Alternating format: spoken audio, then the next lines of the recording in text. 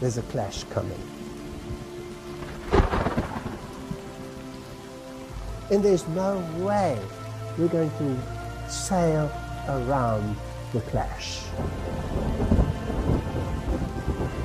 The confrontation is inevitable.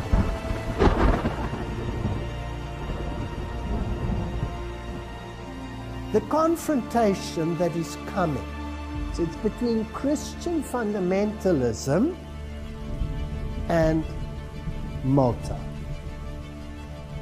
My question is, who creates the violence in the name of religion so that you can finally end the violence in the name of religion? We are living in very, very serious times. They want the church and the state together to regulate conscience. So this is an appeal to the Protestant world. Will you look at your roots? Don't give up what others were prepared to die for.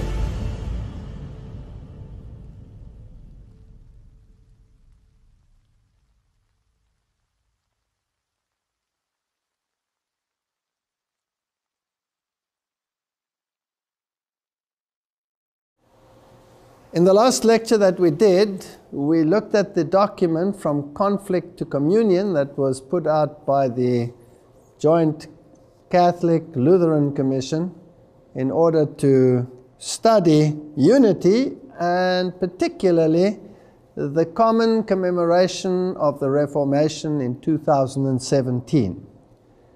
And we went through a few of the key doctrines: salvation by grace, the role of the Eucharist, the part that a priest plays, and we looked at all of these issues, and we saw that it seems as if the Lutherans had totally given up on Protestantism and had moved all the way back, even to the point of admitting that the host is the literal body and blood of Christ, with elements of veneration built into there, which is incomprehensible that something of that nature should ever be possible on this planet.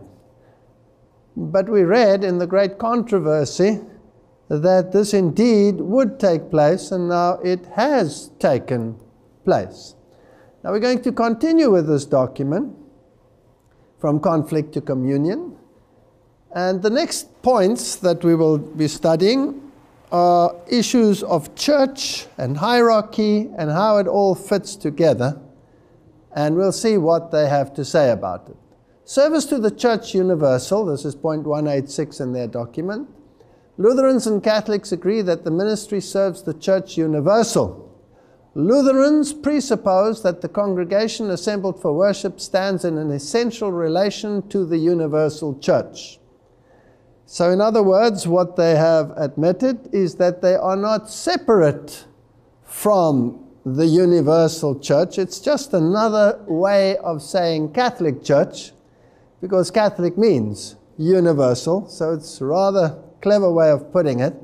So they are affiliated with this church, although when Luther broke and the Reformation started, when they broke with the church, they separated. So now they are returning back to the fold. And that this relation is intrinsic to the worshipping congregation. So unity is essential. And then the issue of pastoral government comes up. How does one see the structure of the church? And of course, the Roman Catholic Church says that the Bishop of Rome, by virtue of his office, is pastor of the whole church. Now, Martin Luther, of course, called the Pope Antichrist and said that he cannot be over the church because Christ is over the church. And if you go to the Reformation in England, when the English put a king as head of the church, the Scots rebelled and said, how can we now replace a pope with a king? We have no king other than Jesus Christ. Article 188, the Second Vatican Council reaffirmed its understanding that bishops have by divine institution taken the place of the apostles. That's quite an incredible statement. As pastors of the church in such wise that whoever hears them hears Christ, and whoever rejects them rejects Christ and him who sent Christ. That's an incredible statement. So if I don't listen to a bishop, then I reject Christ. But what if the bishop is totally apostate, or worse, ends up in the news for all kinds of clandestine activities, splashed all over the world? Is that my example that I should follow? Isn't there a higher example than we can follow than earthly bishops? If they would say something that is in harmony with the Word of God, then fine. If they say something that's out of harmony with the Word of God, to the law and the testimony, if they speak not according to this Word, they have no light in them. So that's a fascinating statement. So Rome hasn't moved its position one iota, even though the Protestant world thinks that they have come closer to Protestantism. The closeness is only a move on the part of Protestantism. And then the fullness of the sacramental sign, 191, for Catholics, Lutheran ordinations lack a fullness of sacramental sign. You see, in Roman Catholic thinking, when a priest is ordained into the priesthood, he receives the power to become an alter Christos, another Christ. And he gets the power to transform the host into the literal body and blood of Jesus Christ. Now, we saw in the document already that the Lutherans seem to have capitulated, and claiming Luther's earlier convictions, agreed that there was this element of the real presence, which of course is a blasphemy, because there was only one sacrifice that satisfied the redemptive needs in totality. Therefore, it is also Catholic doctrine that in Lutheran churches the sacramental sign of ordination is not fully present, because those who ordain do not act in communion with the Catholic Episcopal College. Okay, so you're not fully incorporated yet, so you're sort of half there. But you have the pastoral role, but you do not have this magical role of becoming a magician and converting the bread literally into the body and blood of Christ. Therefore, the Second Vatican Council speaks of defectus sacramenti ordinis. So they are defective in their ordination with regard to the sacrament. That's a nice way of saying you're not up to scratch. And I'm surprised that Lutherans quite happily publish this, and not a word of complaint. I mean, if I were them, I would say, we protest as Protestants that we are defectus sacramenti ordinis. We think you are defecti sacramenti ordinis. I mean, that's just my nature. That's probably why I'm not in these ecumenical councils. Article 192, for Catholics, the Roman Pontiff has full, supreme, and universal power over the Church. The College of Bishops also exercises supreme and full power over the universal Church. Together with its head, the Roman Pontiff is never without this head. Okay, together with the Roman Pontiff. So, Rome doesn't make any bones about it. It's absolutely clear that it hasn't moved 1 micromillimeter from its position that it held at Trent. And if you're going to have communion with them and union, well then it means that by silence you accept it. Article 194. In the course of history, the Lutheran Ministerial Office has been able to fulfill its task of keeping the Church in the truth. Now, this is so fascinating to me. You see, in the past, Rome used to say that these churches that had separated from the mother church were lost, and that anybody in their ranks was lost and doomed to hell forever and ever. After Vatican II, they changed their stance and called them separated brethren. So the Bible says she will not suffer loss of children. The children will return to her. So here they have to deal with this issue now. Here they were damned under the anathemas of the Pope, and now they have to be reincorporated. So you have to sort of do it gingerly. And so the fact that they can come back into the church means there must be some element of church still in them. This is so condescending, it's unbelievable. Let's read it. In the course of history, the Lutheran ministerial office has been able to fulfill its task, keeping the church in the truth, so that nearly 500 years after the beginning of the Reformation, it was possible to declare a Catholic Lutheran consensus on the basic truths of the doctrine of justification, which of course was not a consensus but a total distortion, because it wasn't even justification they were talking about, but a conglomerate that is so cleverly, serpentilely worded that it would confuse even the Einsteins of this world. If, according to the judgment of the Second Vatican Council, the Holy Spirit uses ecclesial communities as means of salvation, it could seem that this work of the Spirit would have implications for some mutual recognition of ministry. That's nauseating.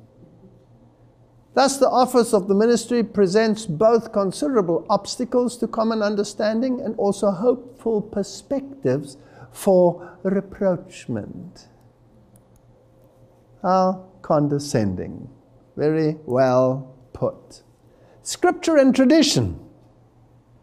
Now, scripture and tradition was another major issue at the Council of Trent. And it's fascinating at the Council of Trent, the Protestants said, sola scriptura. We stand on the basis of the Bible and the Bible alone. And Rome said, no, on the basis of the Bible as interpreted by tradition. So tradition stands above the scriptures. And this argument continued. And there were many that were on the verge of being convinced and said, well, isn't this true? Shouldn't the scriptures be the basics or the basis for morality? Why should tradition be the basis for morality? Until the Archbishop of Reggio walked into the council and said to the Protestants, you Protestants, you suppose that you are basing your beliefs on sola scriptura, but you're not. Because on the issue of the Sabbath, you show that you obey the command of the Roman Catholic Church, which is based on tradition and not on the scripture. So the mere fact that you obey the Roman Catholic Church and keep the tradition rather than your guide, the scripture, shows that you are not really a Christian movement, a separate entity, but you are just in rebellion against the church. Otherwise, you would reject everything that the church said. And thereby, tradition won, because not even the Protestants were adhering to sola scriptura. So now let's see where we will go. But nevertheless, they separated with the idea that they were fully sola scriptura, the Protestants, and the others were tradition and scripture. Luther's understanding of scripture, its interpretation, and human tradition. The controversy that broke out in connection with the spread of Luther's 95 Theses on indulgences very quickly raised the question of which authorities one can call upon at the time of struggle. The papal court theologian Sylvester Prieras argued in his first answer to Luther's thesis on indulgences, whoever does not hold to the teaching of the Roman Church and the Pope as an infallible rule of faith from which the Holy Scripture also derives its power and authority, he is a heretic.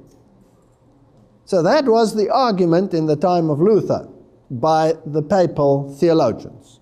And then they had another papal theologians with whom there was much conflict, namely John Eck. And John Eck replied to Luther, the Scripture is not authentic without the authority of the Church. The conflict very quickly went from being a controversy about doctrinal questions, the right understanding of indulgences, penance, absolution, to a question of authority in the Church.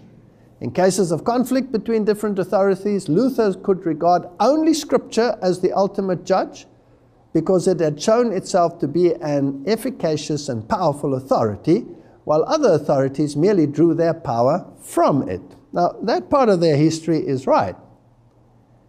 But the statement that they make over here, where they say that Scripture draws its authority from the Church and not the other way around, is it negated in this document? Yes or no? No, it stands. Because otherwise they would say, this was our position 500 years ago, but we've changed. No, it stands. All right.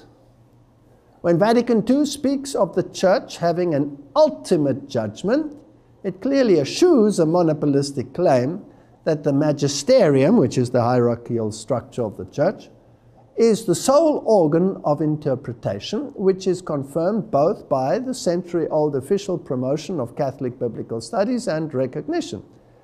So they acknowledge Scripture, but of course only in the context of their authority. Thus, Lutherans and Catholics are able jointly to conclude.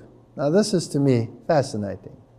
Therefore, regarding Scripture and tradition, Lutherans and Catholics are in such extensive agreement that their different emphases do not of themselves require maintaining the present division of the churches.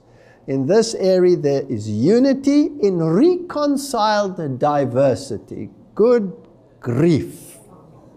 So what have they actually done, the Lutherans, by agreeing to this? Because this is their joint document, isn't it? Haven't they now sacrificed the word for consensual unity? Yes. They haven't given up their position where they claim sola scriptura, according to this. And Rome hasn't given up its position one iota, but they decided to join anyway. What's that other than capitulation? Isn't it? It's capitulation. So they capitulated on the Word of God. And once you start capitulating on the Word of God, you're on a very slippery slope going down, down, down from a Jerusalem position to a Jericho position, where you are lost. Article 214, the teachings of the Second Vatican Council in Lumen Gentium, papal encyclical, is essential to the Catholic understanding of the Church. The Council Fathers explained the role of the Church within salvation history in terms of sacramentality. Now, I'm not going to read this whole piece over here. I just want to highlight that one section. In other words, the role of the Church is a sacramental role. That means altogether necessary for salvation. That's why they said in their Vatican II documents that the position of Rome regarding the Church has not changed one iota. Rome, the Church of Rome, is still altogether necessary for salvation.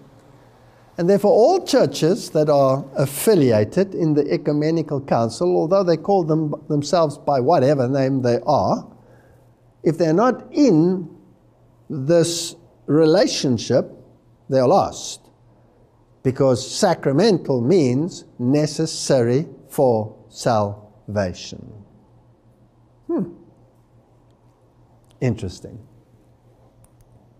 They are blatantly arrogant. So this makes the Roman Church altogether necessary for salvation. No change. Now, towards consensus, I thought this one was important, so I gave it a nota bene, Article 216. In the Lutheran Roman Catholic conversations, a clear consensus has emerged that the doctrine of justification and the doctrine of the church belong together. What have they just done? What have they done by agreeing to this? They have said that salvation is not in Christ and Christ alone. It's not a personal issue between you and God. You have to be affiliated with the system in order to be saved. So they have capitulated to the idea that salvation lies within the Roman Church and the Roman Church alone, because that is what they have said. So she will not suffer loss of children. She's got them back. Right back where they should be, sitting on Mama's lap. 221. Since Catholics and Lutherans are bound to one another in the body of Christ as members of it, then it is true of them what Paul says in 1 Corinthians, if one member suffers, the other one suffers. If one is honored, well, you rejoice together. So what affects one member of the body also affects the other. For this reason, when Lutheran Christians remember the events that led to the particular formation of their churches, they do not wish to do so without their Catholic fellow Christians. So now we're heading towards this idea of 2017, where we are going to join in one celebration as one, which means you have to basically apologize for the Reformation.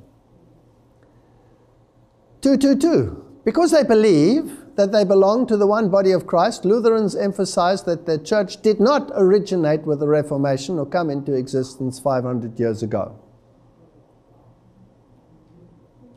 This is very clever, because when Martin Luther started his protest, he had no intention of separating from the church. He wanted to reform the church. So here is a truth which is actually not a truth, because when they decided that the papacy was antichrist based on their study of Daniel, and Martin Luther said that everybody should read the book of Daniel in order to understand the prophetic times we live in, then they did separate, and the separation was final. And they even had their political structures built in, which wasn't necessarily in accordance with the Word of God, but they separated totally, even in terms of their political organizations. All right, so they says they didn't start the church then. The Reformers had no desire to found a new church, correct? And according to their own understanding, they did not do so. The early Reformers actually did not want to start a new church. They wanted to reform the church, and they managed to do so within their field of influence, albeit with errors and missteps. Can you believe that a Lutheran modern leadership would put out a document like this, where they capitulate to the point where they say, sorry, we even exist? Excuse me, what are the issues? So I'm wondering, a Lutheran signed this? What is going on here? Now we're preparing for the commemoration, which comes in 2017. As members of one body, Catholics and Lutherans remember together the events of the Reformation, etc., etc. It is an impossible possibility and a source of great pain that they were separated. Because they belong to one body, Catholics and Lutherans struggle in the face of their division towards full Catholicity of the Church. This struggle has two sides: the recognition of what is common and joins them together, and the recognition of what divides. The first is a reason for gratitude and joy, and the second a reason for pain and lament. In 2017, when Lutheran Christians celebrate the anniversary of the beginning of the Reformation, they are not thereby celebrating the division of the Western Church. We're not going to celebrate the division. We're actually going to lament the division, and then we're going to walk together. No one who is theologically responsible can celebrate the division of Christians from one another. New emphasis, totally new emphasis. For this reason, they invite all Christians to celebrate with them. This takes up an impulse that the Second Vatican Council expressed. Catholics must gladly acknowledge and esteem the truly Christian endowment from our common heritage, which are to be found amongst our separate brethren. When you speak about the common heritage, they came out of which religion? Catholicism. So it's Catholicism going back to Catholicism on every single level. It's brilliantly worded here and there. Reasons to regret and lament. Now, I was stunned when I read this. To think that this is a document that the Lutheran Federation gave out. On this occasion, in 2017, Lutherans will also remember the vicious and degrading statements that Martin Luther made against the Jews. They are ashamed of them and deeply deplore them. Lutherans have come to recognize with a deep sense of regret the persecution of the Anabaptists by Lutheran authorities and the fact that Martin Luther and Philip Melanchthon theologically supported this persecution. They deplore Luther's violent attacks against the peasants during the Peasant War. Whew. Interesting. So who gets whipped with a lash here for mistakes that happened? And in any case, Martin Luther was the one who tried to stop the Peasant War. And if you look at the history of Luther, you'll see that this is a complete distortion. Now the Anabaptists, yes, they had truth. And they even referred to the Sabbath and the issues involved. But it was associated with what they called in those days fanaticism. People rolling and hooping. And the devil is very clever. When truth arises, he will pervert it through extremism. And so what they addressed was the extremism, and they prevented this light, as it were, from entering into the churches. And yes, there was turmoil.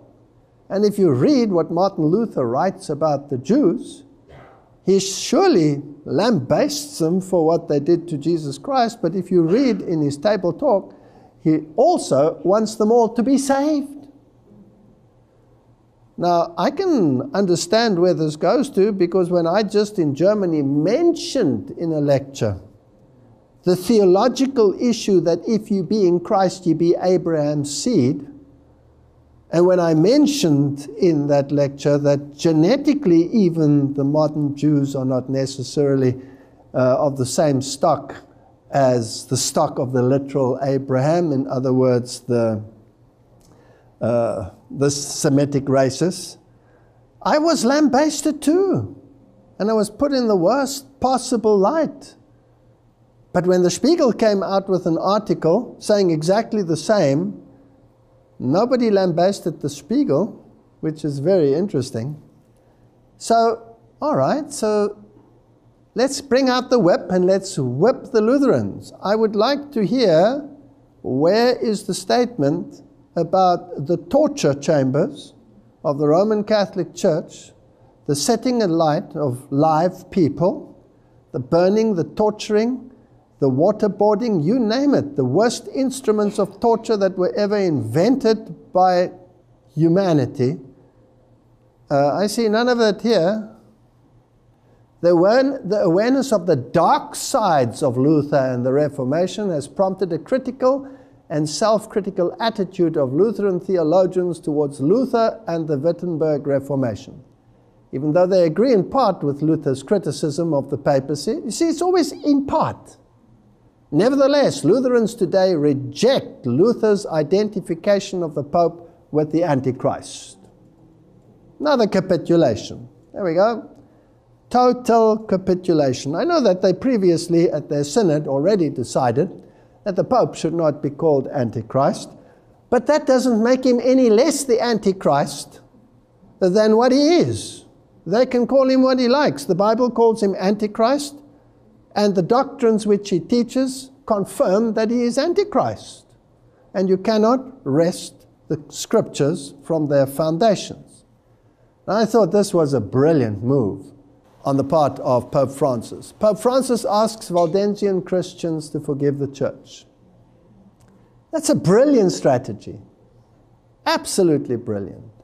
Pope Francis has asked Waldensian Christians to forgive the Catholic Church for historic persecution earlier today. Francis became the first pontiff in history to visit a Waldensian evangelical church when he attended the Waldensian temple in Turin.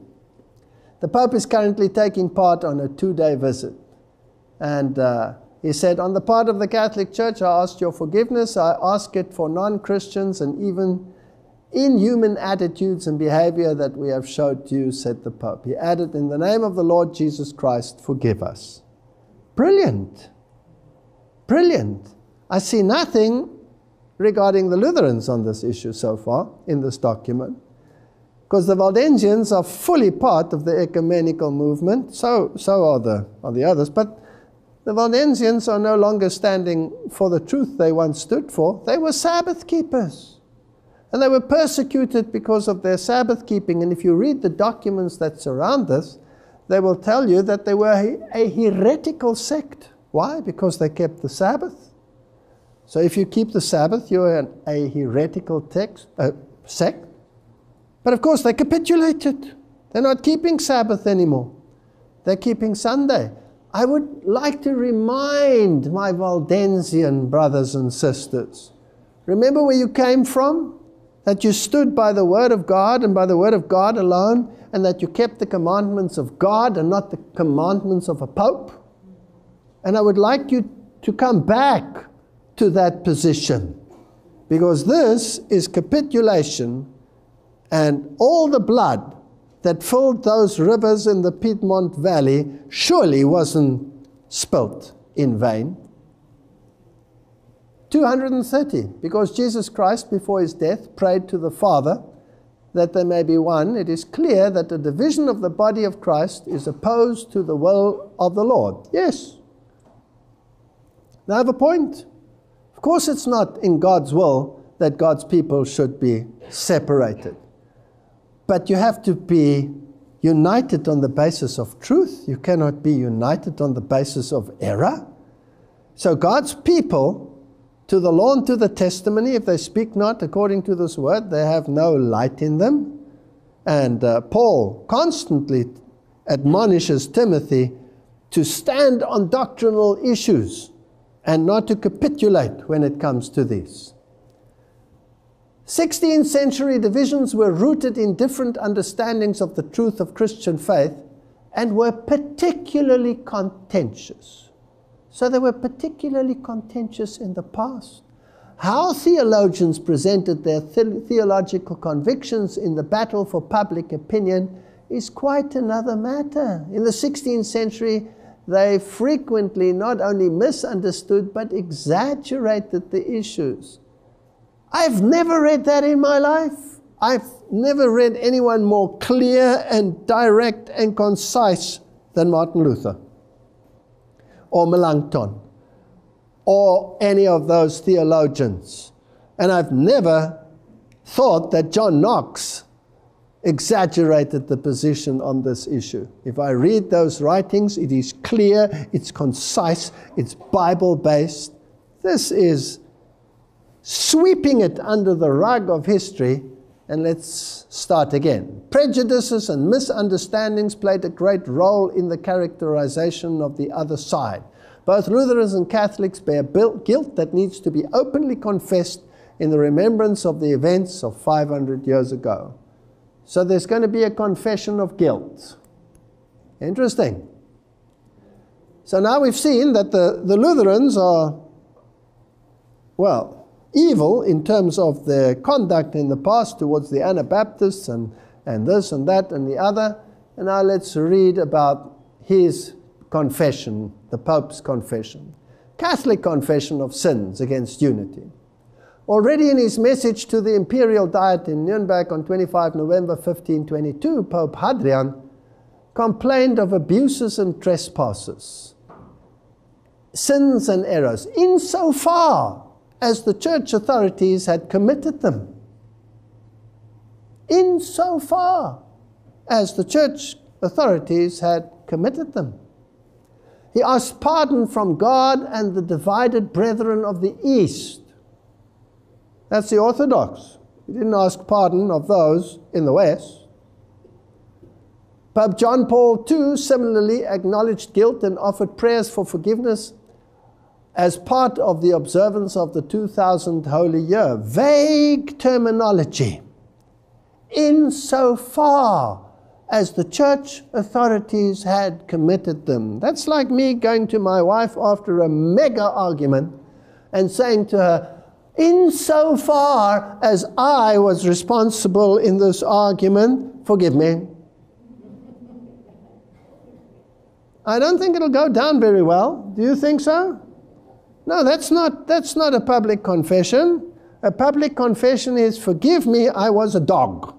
I was mean and vindictive, and I'm sorry, and I'll do my best never to be like that again. That's a pardon, not this drivel.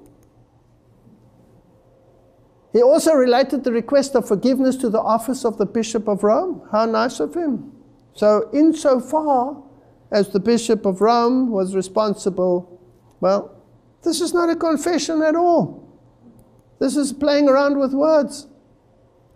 At its fifth assembly in Evian in 1970, the Lutheran World Federation declared, in response to a deeply moving presentation by Jan Cardinal Willebrands, can you see how the Catholic side is always elevated to be so moving and so eloquent and so this and so that? They said, we as Lutheran Christians and congregations are prepared to acknowledge that the judgment of the Reformers upon the Roman Catholic Church and its theology was not entirely free of polemic distortions. Excuse me. What don't the Reformers today understand about Catholic doctrine? It's as plain as daylight. Nothing has changed, which in part have been perpetuated to the present day. We are truly sorry for the offense and misunderstanding which these polemic elements have caused our Roman Catholic brethren. We remember with gratitude the statement of Pope Paul VI to the Vatican Council, where he says, forgiveness for any offenses caused by the Roman Catholic Church. A plea for forgiveness for any offenses. It's so vague.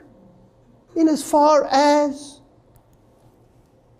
So, this is a public apology for the Reformation.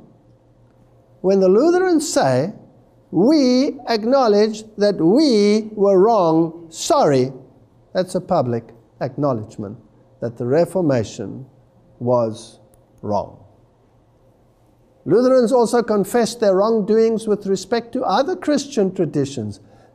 I have never seen such a biased document in my entire life. The blood of millions of saints ignored that was spent on behalf of their campaign against Protestantism. And one point after the other lambasting the Lutherans as the rebels of this cause who have to come back with just a light beating, a rap over the knuckles. We've killed a few million of you before, but let's just give you a little rap and then come back to mommy. Their wrongdoings towards other Christian tradition. At the 11th Assembly in Stuttgart, 2010, the Lutheran World Federation declared that Lutherans are filled with deep sense of regret and pain over the persecution of the Anabaptists, etc. So again, they rub it in. So my contention is, it seems like the sins of the Lutherans are spelled out and the sins of the Catholics are only addressed in insofar as we were responsible. If you had the book, Table Talk, you were sentenced to death for having a book. Death penalty. Dragged out into the streets, burnt at the stake. Good grief. The awareness is dawning on Lutherans and Catholics that the struggle of the 16th century is over. The reason for mutually condemning each other's faith have fallen by the wayside. I hope that I have demonstrated to my Lutheran brethren and all those associated with Protestantism, whether they be Methodists, whether they be Baptists, whether they be evangelicals, it doesn't matter, that none of the issues have been resolved. Not one single one. There has not been one iota of movement on the part of the Roman Catholic system. So my question is it over? The Reformation? Really? Is it over? Or is it now only beginning? I think we are in the throes of the final confrontation. Then they have a couple of imperatives. We don't have to go into the details. Well, there are a couple of issues when we grapple with the matter of authority. Who's the boss? But they've already spelled out who the boss is. I'm not going to read all of these. Second imperative, Lutherans must and Catholics must let themselves be continuously transformed by the encounter with each other. No. There's no transformation on the part of Catholics. This means, Lutherans, you better be transformed. They should again commit themselves to seek visible unity, and their challenge is to prevent this rereading of tradition from falling back into old confessional oppositions. We're friends now. Let's not argue anymore. Lutherans and Catholics should jointly rediscover the power of the gospel of Jesus Christ for our time. I thought the gospel was the same in every single age. Is there a different gospel for our time? Or was salvation always by the blood of the Lamb? There's no other name under heaven and earth whereby you can be saved except the name Christ Jesus. As far as I'm concerned, that's the gospel. But no, they have a social agenda. So they're going to transform it into a social gospel. Why? Because they cannot possibly have a doctrinal gospel. And the fifth imperative, Catholics and Lutherans should witness together to the mercy of God, proclaim it to the world. Where do we stand now? We as a people, this is my question, on these points in the light of the great controversy. So let me read from this great Protestant writer and let people consider whether this is truth or whether this is not. 10 manuscripts released, 315. We are to give the message, Babylon the Great is fallen, and is become the habitation of devils and the hold of every foul spirit and a cage of every unclean and hateful bird. Come out of her, my people, that you are not partakers of her sins, and that you receive not of her plagues. This message is to come to the churches. We are to consider the best plans for accomplishing this.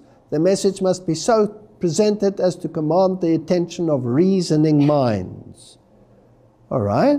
If the message must go out, Babylon is fallen, she has become the house of demons, of every unclean and detestable bird, then we must have a clear definition of who Babylon is. You can't just go out there and say, hello, Babylon, you're fallen. People must know what we're talking about. Our warfare is aggressive. Tremendous issues are before us, yea, and right upon us. Let our prayers ascend to God that the 4 angels may still hold the 4 winds, that they might not blow to injure or destroy until the last warning has been given to the world. Then let us work in harmony with our prayers. Let nothing lessen the force of the truth for this time. The present truth is to be our burden. The 3rd angel's message must do its work in separating from the churches a people who will take their stand on the platform of eternal truth.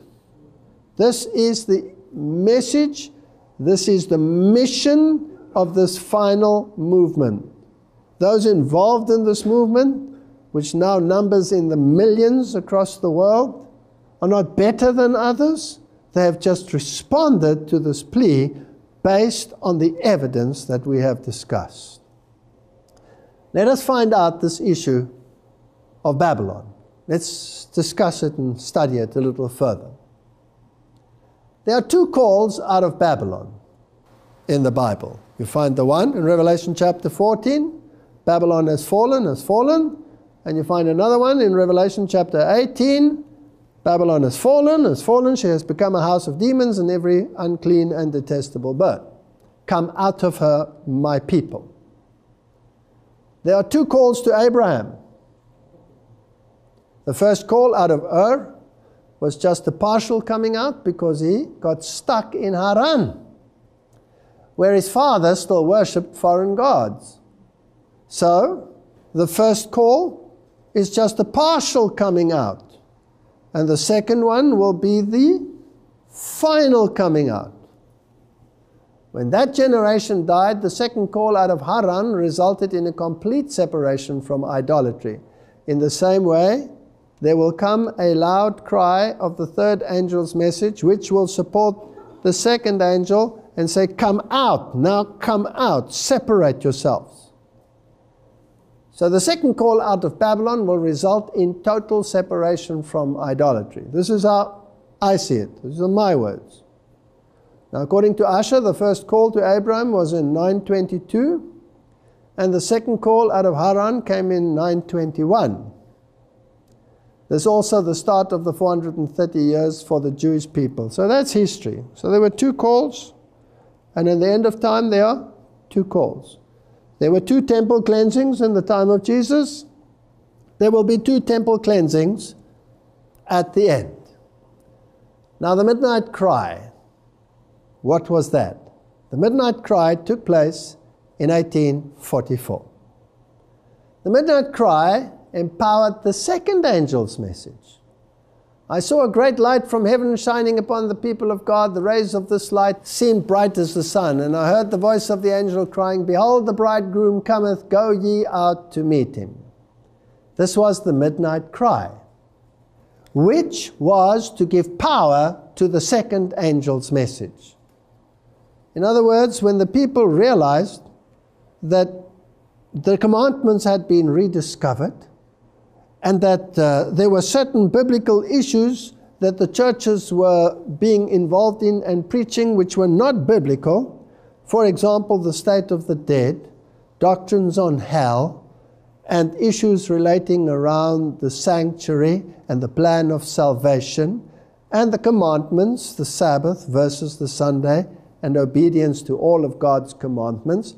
Then some people came out, pastors, lay people came out of the churches and joined this movement to preach the commandments of God and the testimony of Jesus Christ. And this gave power to the second angel's message. So people started to realize that there was a problem in the churches out there. So the loud cry at the end also empowers the second angel, because it says Babylon is fallen, is fallen. That's second angel, not third angel's message. Of Babylon, this is the great controversy, of Babylon at the time brought to view in this prophecy, it is declared, her sins have reached unto heaven, and God has remembered her iniquities. Revelation 18:5.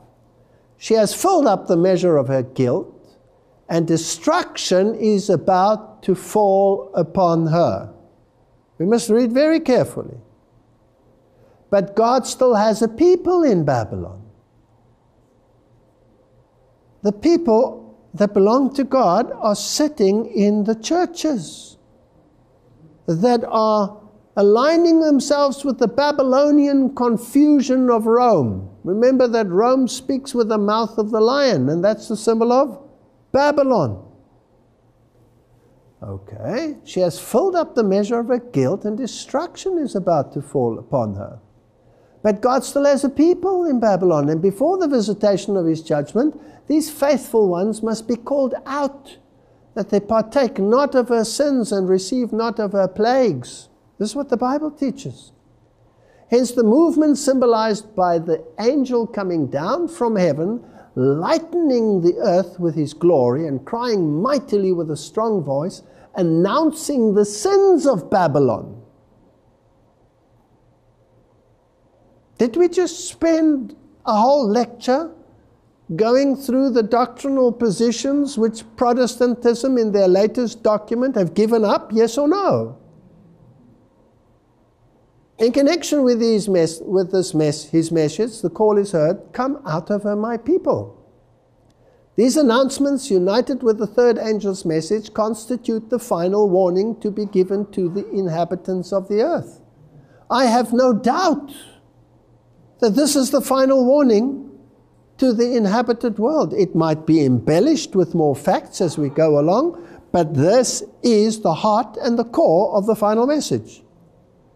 And it's the third angel's message: do not accept the mark of the beast, do not accept earthly laws in the place of God's law. But it also asks the question, if your church, your institution refuses to accept the truth and goes along with the lie, you have no choice but to separate yourself. Then I saw another mighty angel commissioned to descend to the earth, to unite his voice with the third angel and give power and force to the message.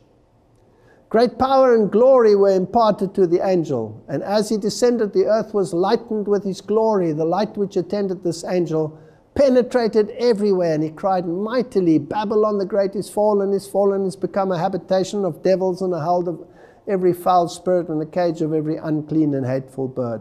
This message of the fall of Babylon, as given by the second angel, is repeated. So there was a second angel, and now it is the loud cry of Revelation 18, with the additional mention of the corruptions which have been entering the churches since 1844. So all of the issues that have corrupted the churches as they gave up their Protestant doctrines, one of the first being to accept dispensationalism. So the danger was no longer there in Rome, but the danger was some airy-fairy future Antichrist who doesn't even exist yet, who will come and live in a temple that doesn't exist yet. Such ridiculousness when the Bible is so absolutely clear in its historic continuous interpretation of the Bible. And when they gave that up, well, then any wind of doctrine could come in, so that Lutherans can say, let's venerate a host and let's be priests and forgive sins. I mean, that's how ridiculous you can become eventually. I heard those clothed with the armor speak forth the truth with great power. It had effect. Many had been bound, some wives by their husbands, some children by their parents. The honest who had been prevented from hearing the truth now eagerly laid hold upon it. All fears of their relatives were gone, and the truth alone was exalted to them. They had been hungering and thirsting for truth. It was dearer and more precious than life. I asked what had made the change, and the answer was, it is the latter rain. It is the loud cry of the third angel. So this is the message that has to go to the world. And if we're not bringing that message, then we are failing in our duty. The straight testimony will produce the shaking. I asked the meaning of the shaking. I had seen and was shown that it would be caused by the straight testimony called forth by the counsel of the true witness to the Laodiceans. This will have its effect upon the heart of the receiver and will lead him to exalt the standard and pour forth the straight truth. Some will not bear it. They will rise up against it, and it will cause a shaking. There are those amongst us who will make confessions as did Achan, too late to save themselves. They are not in harmony with right. They despise the straight testimony that reaches the heart and would rejoice to see everyone silenced who gives reproof. The Lord calls for a renewal of the straight testimony. So we cannot mince words at this stage. I am of the opinion that history is going to be repeated. There were 2 calls to Abraham. There were 2 temple cleansings. There were 2 calls out of Babylon. Surely this is not the first call, but the second call. Let's read it. Matthew chapter 7, verse 24. I'm going to take you back to the history of the Jews. When Pilate saw that he could prevail nothing, but rather that a tumult was made, he took water and he washed his hands before the multitude, saying, I am innocent of the blood of this just person, see ye to it. So here was the state saying, I'm not going to be the one who is going to ask this. Who's clamoring for this? It was the Jews, the Jewish nation. Then answered all the people and said, his blood be on us and on our children. What a terrible curse to call upon yourself. Then released he Barabbas unto them, and when he had scourged Jesus, for no cause whatsoever, other than to appease them, of course, he delivered him to be crucified. Then the soldiers of the governor took Jesus into the common hall, and gathered unto him the whole band of soldiers. And they stripped him, and put on him a scarlet robe. And when they had plaited a crown of thorns, they put it upon his head, and a reed in his hand. And they bowed down before him and mocked him, saying, Hail, King of the Jews. Do you realize what they did? This was the earthly coronation of the King of Kings. He was, though mockingly, acknowledged as the king. He received a crown. He received a scepter. He was inaugurated as the King of Kings right here, without them knowing what they were doing. But Pilate answered them, saying, Mark 15, verse 9, Will ye that I release unto you the King of the Jews? And I was the king. For he knew that the chief priest had delivered him for envy, but the chief priest moved the people. Typology, at the end of time, the chief priests will move the people. Well, they're all priests now again, haven't they acknowledged it? There's no such thing as a priest post the crucifixion, but anyway. But the chief priest moved the people that he should rather release Barabbas unto them. And that's what the Jesuit said.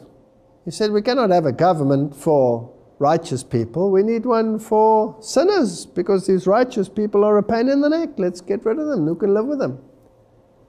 And Pilate answered and said again unto them, What will ye then that I shall do unto him, whom ye call the King of the Jews? And they cried out again, Crucify him! And Pilate said unto them, But what evil has he done? They cried out even the more exceedingly, Crucify him! And from thenceforth Pilate sought to release him. But the Jews cried out, saying, If thou let this man go, thou art not Caesar's friend. Whosoever maketh himself a king speaketh against Caesar. When Pilate therefore heard that saying, he brought Jesus forth and sat down in the judgment seat in a place that is called the Pavement, but in Hebrew, Gabbatha. And it was the preparation of the Passover, about the 6th hour. And he said unto the Jews, Behold your king! Can you see the emphasis on the king? But they cried out, Away with him! Away with him! Crucify him! Pilate said unto him, Shall I crucify your king? And the chief priests answered, We have no king but Caesar. Fascinating. So they rejected the King of Kings and accepted the authority of Caesar. Now we have to go to a little bit of history and study this issue, because this is a fascinating history. History is more fascinating than any soap opera that the world can possibly invent. Let's go to the history. Caesar. As the power of Rome expanded into many parts of Greece, Attalus, the last king of Pergamos, died in 133 BC and left in his will all the dominions of Pergamos to the Roman people. Now the Bible talks about Pergamos, and the Bible says Pergamos, where Satan has his seat. So what happened?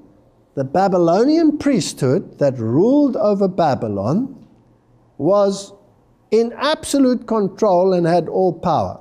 When the Medo-Persians took over, they did not want to be subject to the Medo-Persians, and so the priesthood left Babylon and they established themselves at Pergamos, with the full rights and powers of the Babylonian priest kings.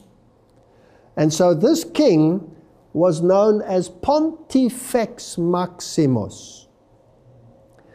Thus the kingdom of Pergamos was merged into the dominions of Rome. However, for some years there was no one who could openly lay claim to all the dignity and power inherent in the title of the king of Pergamos, namely that of sovereign pontiff. This is history, I'm quoting history. The powers of the Roman pontiff were therefore somewhat restricted. But this situation changed dramatically with the arrival of Julius Caesar. So, 133 BC, the king of Pergamos bequeathed his title, his power, his vestments to Rome. But there was a condition. And the condition was the following.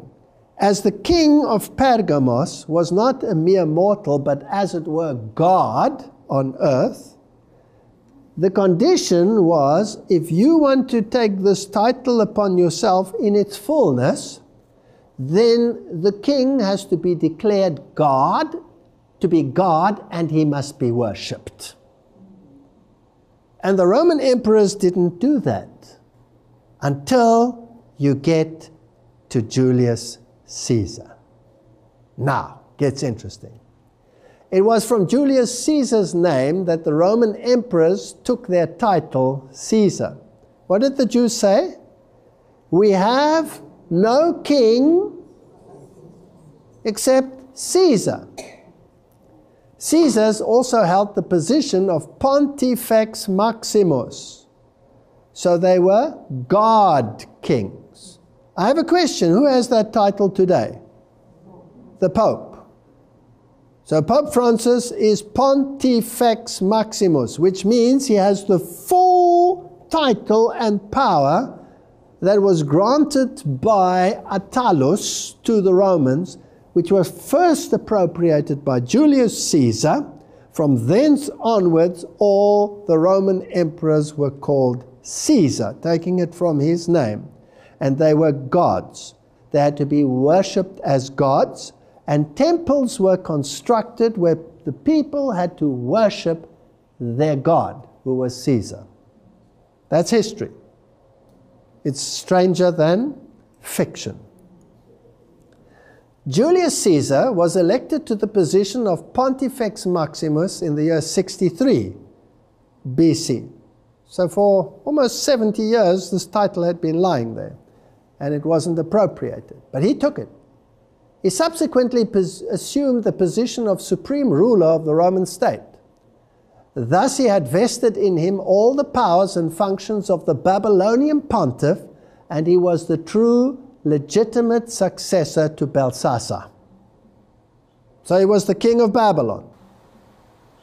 Not satisfied with this, he was declared to be Jupiter's incarnation on the 25th of December, 48 BC. So now he became God. In the temple of Jupiter in Alexandria, the Encyclopedia Britannica says about Julius Caesar the following. There are signs that in the last 6 months of his life he aspired not only to a monarchy in name as well as in fact, but also to a divinity which Romans should acknowledge as well as Greeks, Orientals, and barbarians. So who must acknowledge it? Everyone. The whole world. Julius Caesar, by laying claim to be divine, followed the pattern of the kings of Pergamos. The Roman emperor that followed Julius Caesar were commonly regarded as gods. So if you take that title, you are saying you are God. If you say you are the heir of Julius Caesar's empire, you are God. The beast. Pope Francis leads the celebration of the Vespers of the Solemnity of the Conversion of St. Paul, January 25th, 2014, concluding the week of prayer for Christian unity at the Basilica of St. Paul's outside the walls. And here this pontiff enthrones himself on a great white throne between the cherubim. Now, excuse me, what is he saying? And I saw a great white throne, and he that was seated upon it at the end of time. And the prophets all claimed that he was seated between the cherubim. Isn't that correct? And the seraphim. So here is a man who, by this blatant act, is saying that he is God. He sitteth in the temple of God, claiming that he is God. Now it's interesting that Malachi Martin, in his books, and he was a Jesuit, claims that in this very cathedral of St. Paul's, Lucifer was being worshipped directly. Not me saying so, Malachi Martin saying so. And here you have the Pope sitting on his great white throne between the cherubim, claiming that he is God. So if the Lutherans or any Protestant group says, we have no other leader than Caesar, what are they doing? Aren't they doing exactly the same that the Jews did in the time of Jesus? They gave up their Messiah and they chose the earthly Caesar. And in their document, they've done exactly the same thing. They've given up their king and have accepted the authority again of Caesar. They have said, in effect, and when they publicly apologize in 2017, they will say, we have no king other than Caesar. Question: did probation close for the Jews when they said that?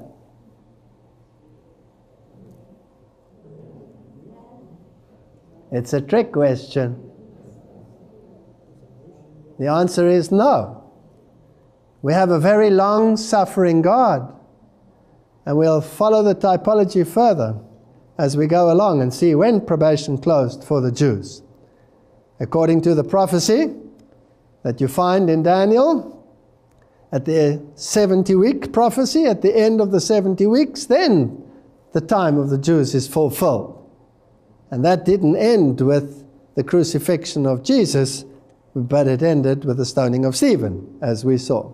Now, there's a beast in Revelation chapter 13. And all the reformers identified the first beast of Revelation chapter 13 as the papacy. That's history. But there's a second beast in Revelation that does all the bidding of the first beast on his behalf. And we have interpreted that as Protestant America, because it makes its appearance as a beast, which is a political entity, according to the scripture. The beast thou sawest are kingdoms, nations, etc. It's a kingdom.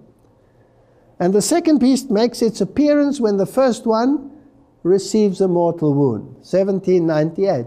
And that is when the United States is recognized as this new emerging world power.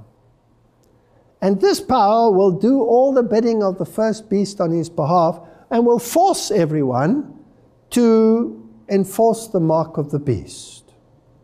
So now let's go to the second beast. This is fascinating. Because here, in this picture, you have King Obama, because he has a crown on his lap. There's a crown on his lap. And he's sitting on a great iron throne, consisting apparently of 1,000 swords of those nations that have capitulated to the power. On the desk in front is the bow, and over here you have the pine cones, which are, of course, one of the great symbols of the Roman power. You'll find them in the Vatican court. because it is the symbol of the seed that will pollinate the entire world with their doctrine. And the bow is always a symbol of Christ or Antichrist. Now, why is he sitting on an iron throne? Iron is the metal for which kingdom? Rome. The symbolism is brilliant. Of course, the White House laughed it off and said they were just making a joke. Critics slam White House for tweeting picture of Obama as king. Republican Michelle Bachmann, for example, noted that Obama may think he's a king, but he's not. Well, I've got news for him. He is a king. Because every single president of the United States, since its inception, has come from one royal family. He's a king. Whether they like it or not, this is the New World Order. So maybe they think it's a joke, but it's not. It's a message, a clear message. Sent out a message blasting the president as a lying socialist dictator. And so there was much anger with regard to this picture. So it was a signal picture. So you have the beast, the king, the God king sitting on a great white throne enthroned between the cherubim, and you have his lackey, the army of Rome, sitting on an iron throne with all the swords indicating the capitulation of the nations to this structure. This is the final event that history will deliver, because the Bible says the whole world wandered after the beast. Now, just to make sure that we're not somewhere speculating too wildly. Revelation 13 verse 4 says, people worship the dragon because he had given authority to the beast. And they also worshiped the beast and asked who is like the beast, who can wage war against him. You can see the swords have been handed over. They've capitulated. The swords are all facing down. In other words, they have capitulated. The sword is not up in a military fashion. And the Bible clearly says that the system that capitulates and accepts the authority of the first beast, which is Rome, the Roman pontiff, who sits on the throne pretending to be God, is worshipping the devil. That's what it says. You worship the dragon. So they're worshipping the devil. And, of course, he's got the title of the king of Pergamos. So it's no coincidence that when Obama accepted his first presidential candidacy for the Democratic Party, that he accepted it on the backdrop of the Temple of Pergamos. So Obama's stage at the 2008 Democratic Convention was designed in the style of the Pergamon altar, a Greek temple which is mentioned in the book of Revelation as the seat of Satan or the throne of Satan, depending on the translation. So here we have a system brewing. US globalist strategy is to dominate the world, so says Press TV.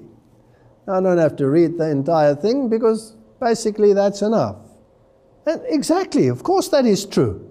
Of course they will dominate the world. Because the Bible says they will. Doesn't the Bible say they will force everyone, rich, poor, slave, free, to accept the mark of the beast? Yes. So we are at that point in history.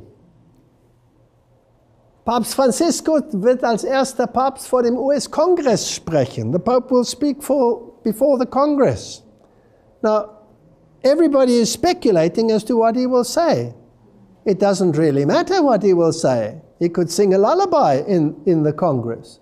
It wouldn't make any difference. The fact that he is appearing in the Congress sends a message. Now, if I take a parallel, recently, before he retired, Pope Benedict was the first pope to speak before the German parliament. And there was some hoo-ha about him speaking in the German parliament. And when he appeared in the German parliament, he had basically the following to say. I'm paraphrasing him. He said, the fact that you are permitting me to speak in front of this parliament is an acknowledgement of my moral authority. And if you acknowledge my moral authority, then you, as the legislature of the nation, have the duty to see to it that the necessary laws regarding that issue are implemented. Basically, that's what he said. So by just stepping into this Capitol building, which, by the way, has Persephormus, or the goddess, Mary in her modern form, on top, facing Rome. And there he will step in. It's his turf. His Jesuit founder generals, White and General Ricky, set up the stage for him back then. It has been run behind the scenes by the Jesuits, and now as Jesuit, he walks in and he claims it. This is the final event that tells the world, I am the God King. Bow down before me, acknowledge my moral authority. Now there's much hype about this visit. Pope to address Congress during Blood Moon, Tetrad and Day of Atonement, plus talk of asteroid the same week. What does all this mean? And all these people are going berserk. You know what? Who cares? Blood moon, no blood moon, pink moon, red moon, yellow moon, green moon, I don't care. Day of Atonement, day before, day after, if they want to have their Kabbalistic funny little games, let them play them. We're not interested. As Protestants, we're interested in what the Bible has to say. And the Bible says they will give their power unto the beast. This is a demonstration of the fact that they acknowledge his moral authority. All. And it doesn't matter whether the moon is pink or blue or green or yellow, or whether it was pink or blue or green once or twice or 3 times or 4 times. It's irrelevant. So we mustn't jump onto these bandwagons. We have a more sure word of prophecy. NBC, Washington. Vatican releases Pope Francis' U.S. itinerary. The Pope will arrive at Joint Base Andrews on September 22. The next day, he will meet with President Barack Obama at the White House and celebrate Mass outside the Basilica, whatever, of the Immaculate Conception. Of course, that's where it would be. Because Mary becomes an acronym for Lucifer. The Mass outside the Basilica will be in Spanish and will be a ticketed event. 24th, he meets with both houses of Congress, and on the 25th, he addresses the United Nations. So he goes from the most powerful nations in the world, where they acknowledge his moral authority just by allowing his foot into that place, irrespective of what he has to say, and then he goes to the United Nations. So symbolically, he's saying, world, bow down to me. By the way, Yom Kippur 2015 is on September 22nd, and you can get excited about that if you want to be a Kabbalist. I'm not interested in what they have to do. What I am interested in is that Obama calls for world leaders to heed Pope Francis's message. So he preempts it, and he says, we accept your authority. The President of the United States has said he wants fellow world leaders to reflect on Pope Francis's encyclical, published yesterday, called for humanity to change its approach to the environment and the way it judged progress. I welcome His Holiness Pope Francis' encyclical and deeply admire the Pope's decision to make the case clearly, powerfully, and with full moral authority of his position. Can you see where we're going? When you acknowledge the Pope's moral authority, you choose another king other than Jesus Christ. Because the only moral authority that Protestants can accept and acknowledge is Jesus Christ and the Scriptures, where that moral authority is declared. As we prepare for global climate negotiations, etc., well, I'm not really interested in any of the rest. What I'm interested in is that core statement. We acknowledge your moral authority. That's the core statement. And here is the encyclical. And I'm not going to read the whole thing. Anybody can get it off the web and read it for themselves. Again, the issue, he links the Eucharist to the environment. I mean, they're as far removed from each other as the East is from the West. I don't know how he manages to link those two, but he does. In other words, if you acknowledge the Eucharist, you are acknowledging the continuing sacrifice. You are trampling Christ afresh every single day into the dust. So it's in the Eucharist that the fullness is already achieved. Nonsense! Because even when it is celebrated on the humble altar of the country church, the Eucharist is always in some way celebrated on the altar of the world. If you celebrate the Eucharist, you celebrate the victory of Satan over Jesus at the cross. That's what you do. This is a celebration of satanic victory over Christianity. Nothing other than that. This is what it is. And then he pushes his Sunday agenda. On Sunday, our participation in the Eucharist has special importance. Sunday, like the Jewish Sabbath, is meant to be a day which heals our relationships with God. It is a spurious Sabbath. It is the child of the papacy. It is not a command of God. And he is placing it in juxtaposition to the commandment of God and the choice that people have. Whose authority do I accept? Now it's not a question of a day. It's a question of authority.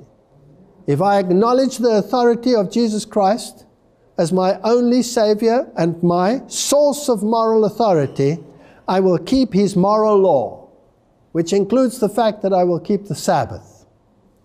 And if I acknowledge the Caesar of this world, I have no other king but Caesar, I will acknowledge his law, but then I'm celebrating a satanic victory over Jesus Christ. And it's a serious issue. So those are the issues, the final issues. We are called to include in our work a dimension of receptivity and gratuity, and he couples this to Sunday. He's calling for Sunday legislation. That's what he's doing.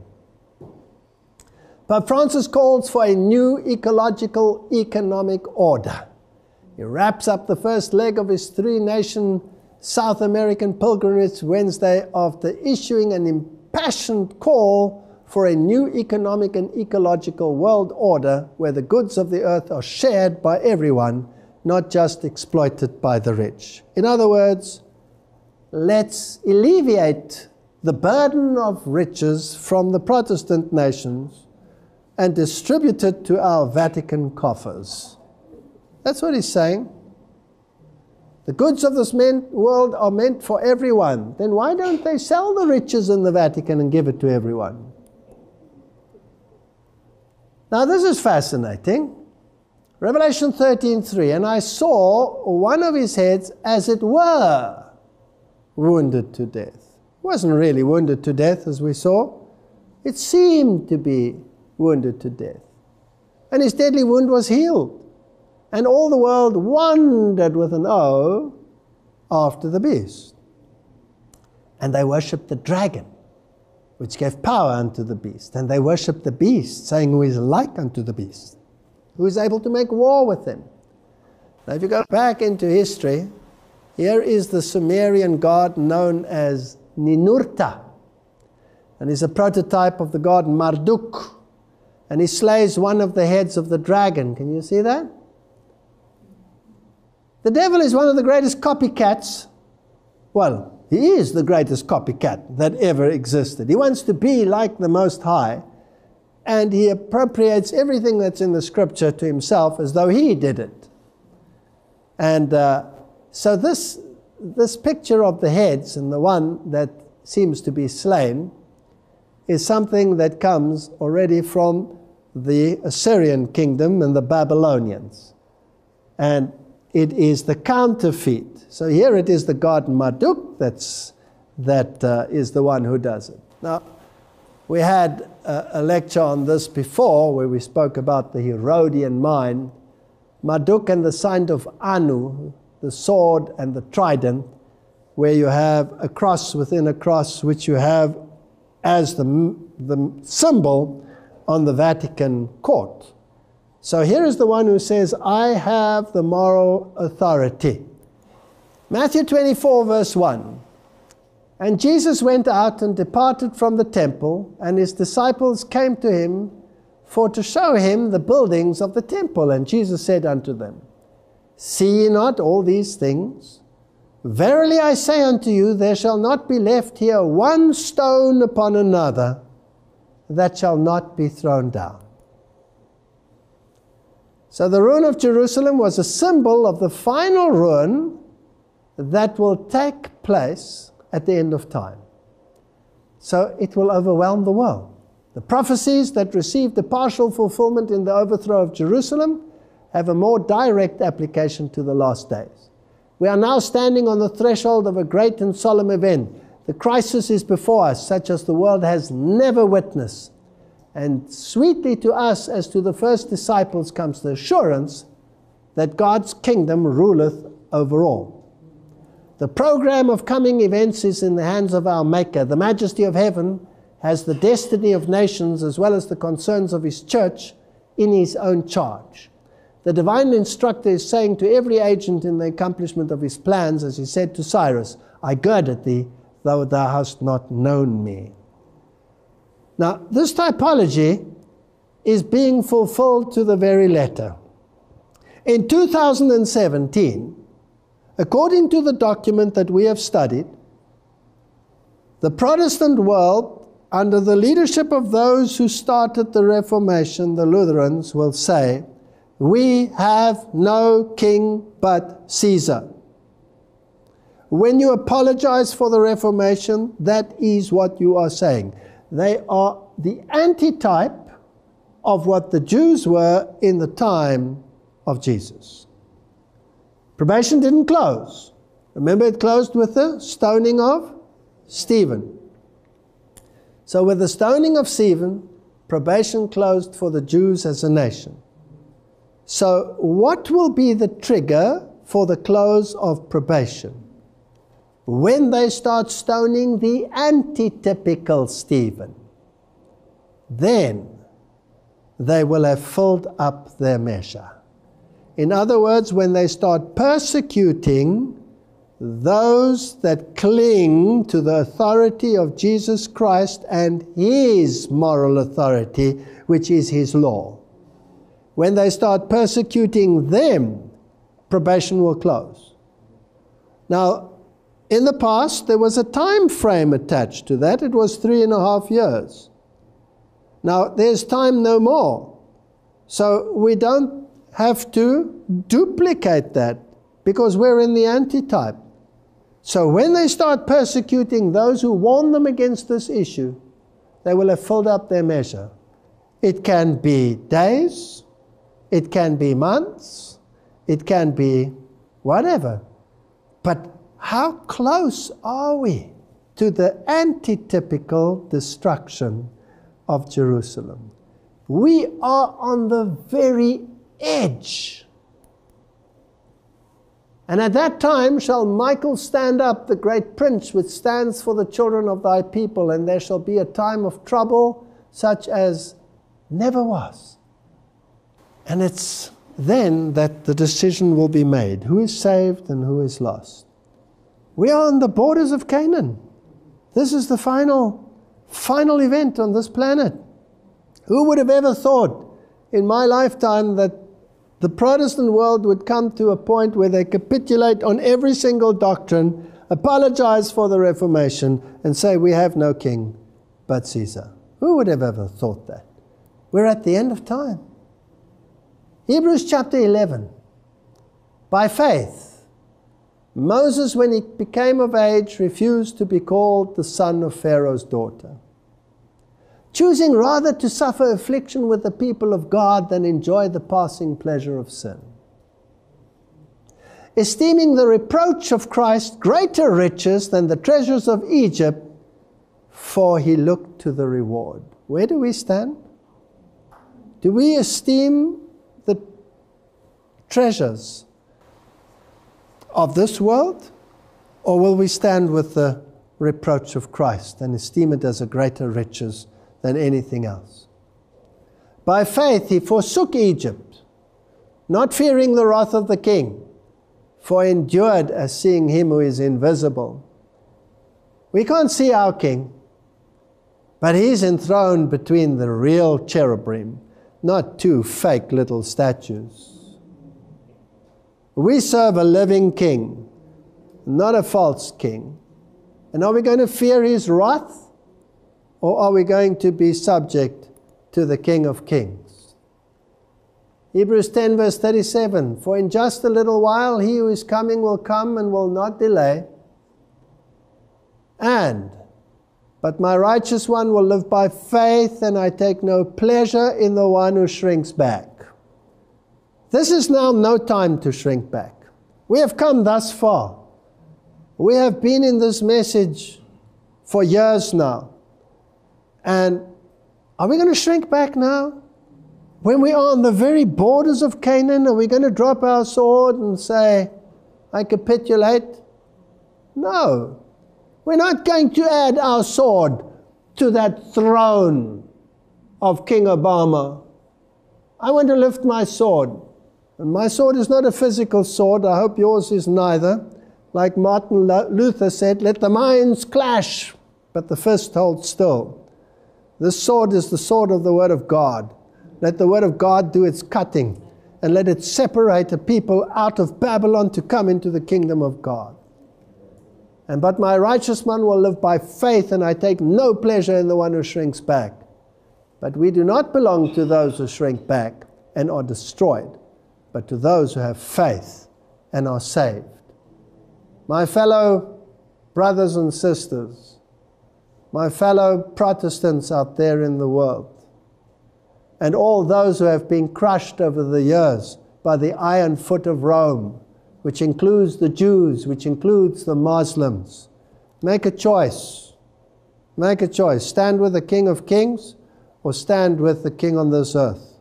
That is the choice we have to make. Let's pray. Heavenly Father, we are standing on the threshold of the final events of this earth's history. As your people throughout the ages capitulate to the point where they surrender the King of Kings for potash, let not all your people follow along this path to a precipice, but let them come out and take their stand under the bloodstained banner of Prince Emmanuel. To the law and to the testimony, if they speak not according to this word, they have no light in them. Let us keep the commandments of God and the faith of Jesus. If you love me, keep my commandments. Help us, Lord, to stand in the face of great opposition, which will shortly increase, and then a time of trouble such as the world has never seen. But with you by our side, 10,000 may fall by our side, and nothing, no weapon forged against your people will stand. Help us to be faithful, and by faith grab hold of eternal strength. In Jesus' name, amen.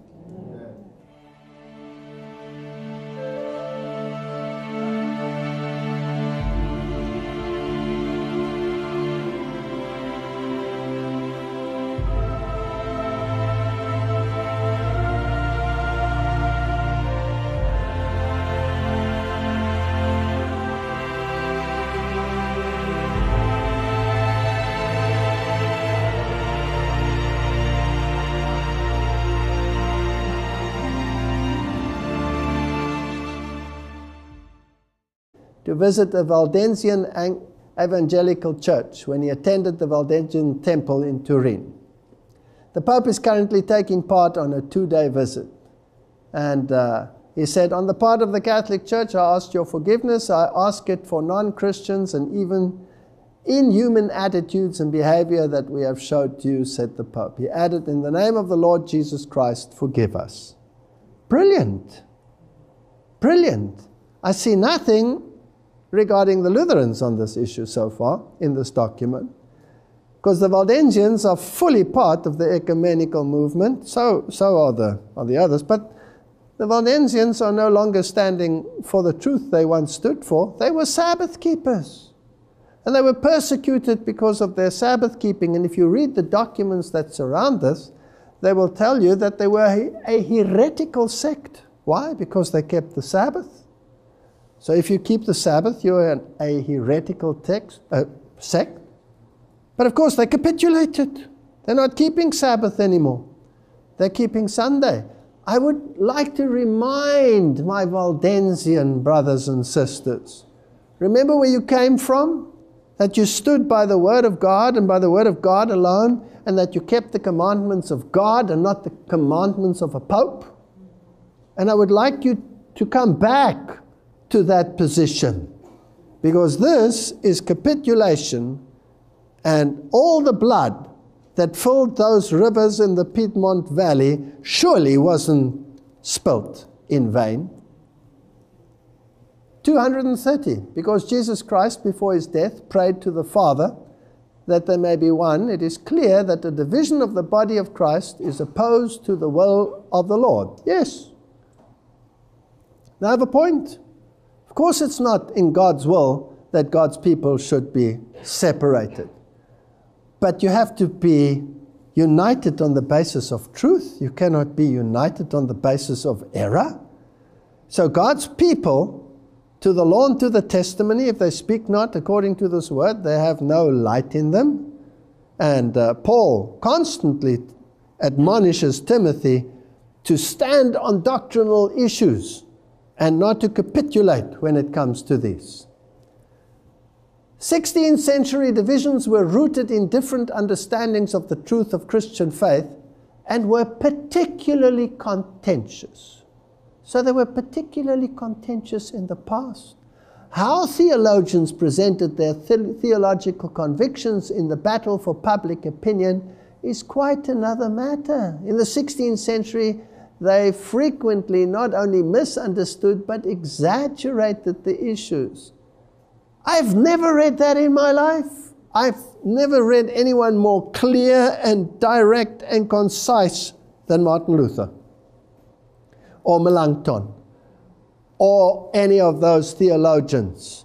And I've never thought that John Knox exaggerated the position on this issue. If I read those writings, it is clear, it's concise, it's Bible-based.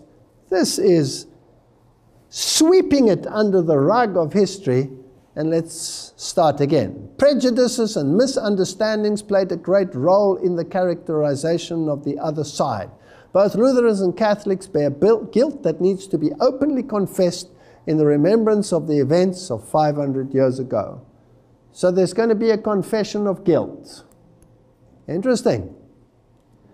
So now we've seen that the Lutherans are, well, evil in terms of their conduct in the past towards the Anabaptists and this and that and the other. And now let's read about his confession, the Pope's confession. Catholic confession of sins against unity. Already in his message to the Imperial Diet in Nuremberg on 25 November 1522, Pope Hadrian complained of abuses and trespasses, sins and errors, insofar as the church authorities had committed them. Insofar as the church authorities had committed them. He asked pardon from God and the divided brethren of the East. That's the Orthodox. He didn't ask pardon of those in the West. Pope John Paul II similarly acknowledged guilt and offered prayers for forgiveness as part of the observance of the 2000 Holy Year. Vague terminology. Insofar as the church authorities had committed them. That's like me going to my wife after a mega argument and saying to her, insofar as I was responsible in this argument, forgive me. I don't think it'll go down very well. Do you think so? No, that's not a public confession. A public confession is, forgive me, I was a dog. I was mean and vindictive, and I'm sorry, and I'll do my best never to be like that again. That's a pardon, not this drivel. He also related the request of forgiveness to the office of the Bishop of Rome. How nice of him. So insofar as the Bishop of Rome was responsible, well, this is not a confession at all. This is playing around with words. At its fifth assembly in Evian in 1970, the Lutheran World Federation declared, in response to a deeply moving presentation by Jan Cardinal Willebrands, can you see how the Catholic side is always elevated to be so moving and so eloquent and so this and so that? They said, we as Lutheran Christians and congregations are prepared to acknowledge that the judgment of the Reformers upon the Roman Catholic Church and its theology was not entirely free of polemic distortions. Excuse me. What don't the Reformers today understand about Catholic doctrine?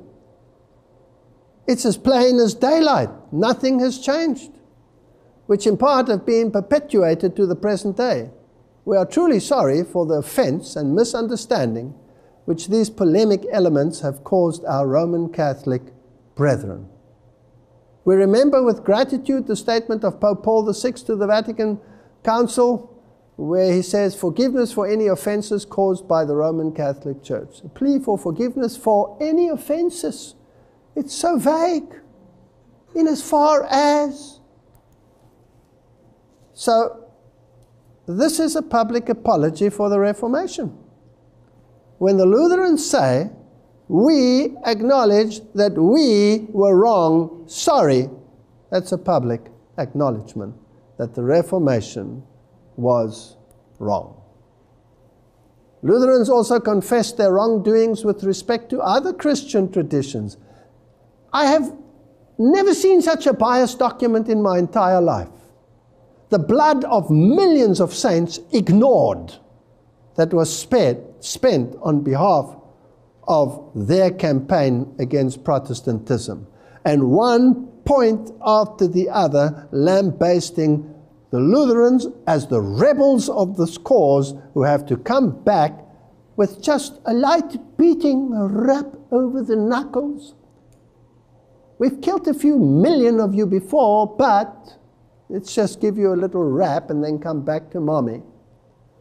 Their wrongdoings towards other Christian traditions. At the 11th Assembly in Stuttgart, 2010, the Lutheran World Federation declared that Lutherans are filled with deep sense of regret and pain over the persecution of the Anabaptists, etc. So again, they rub it in. So my contention is, it seems like the sins of the Lutherans are spelled out and the sins of the Catholics are only addressed in insofar as we were responsible. If you had the book, Table Talk, you were sentenced to death for having a book. Death penalty. Dragged out into the streets, burnt at the stake. Good grief.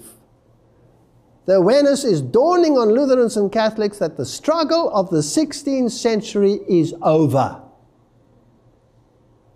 The reason for mutually condemning each other's faith have fallen by the wayside. I hope that I have demonstrated to my Lutheran brethren and all those associated with Protestantism, whether they be Methodists, whether they be Baptists, whether they be evangelicals, it doesn't matter, that none of the issues have been resolved. Not one single one. There has not been one iota of movement on the part of the Roman Catholic system. So my question is it over? The Reformation? Really? Is it over? Or is it now only beginning? I think we are in the throes of the final confrontation. Then they have a couple of imperatives. We don't have to go into the details. Well, there are a couple of issues when we grapple with the matter of authority. Who is the boss? But they've already spelled out who the boss is. I'm not going to read all of these. Second imperative, Lutherans must and Catholics must let themselves be continuously transformed by the encounter with each other. No. There's no transformation on the part of Catholics. This means, Lutherans, you better be transformed. They should again commit themselves to seek visible unity, and their challenge is to prevent this rereading of tradition from falling back into old confessional oppositions. We're friends now. Let's not argue anymore. Lutherans and Catholics should jointly rediscover the power of the gospel of Jesus Christ for our time. I thought the gospel was the same in every single age. Is there a different gospel for our time? Or was salvation always by the blood of the Lamb? There's no other name under heaven and earth whereby you can be saved except the name Christ Jesus. As far as I'm concerned, that's the gospel. But no, they have a social agenda.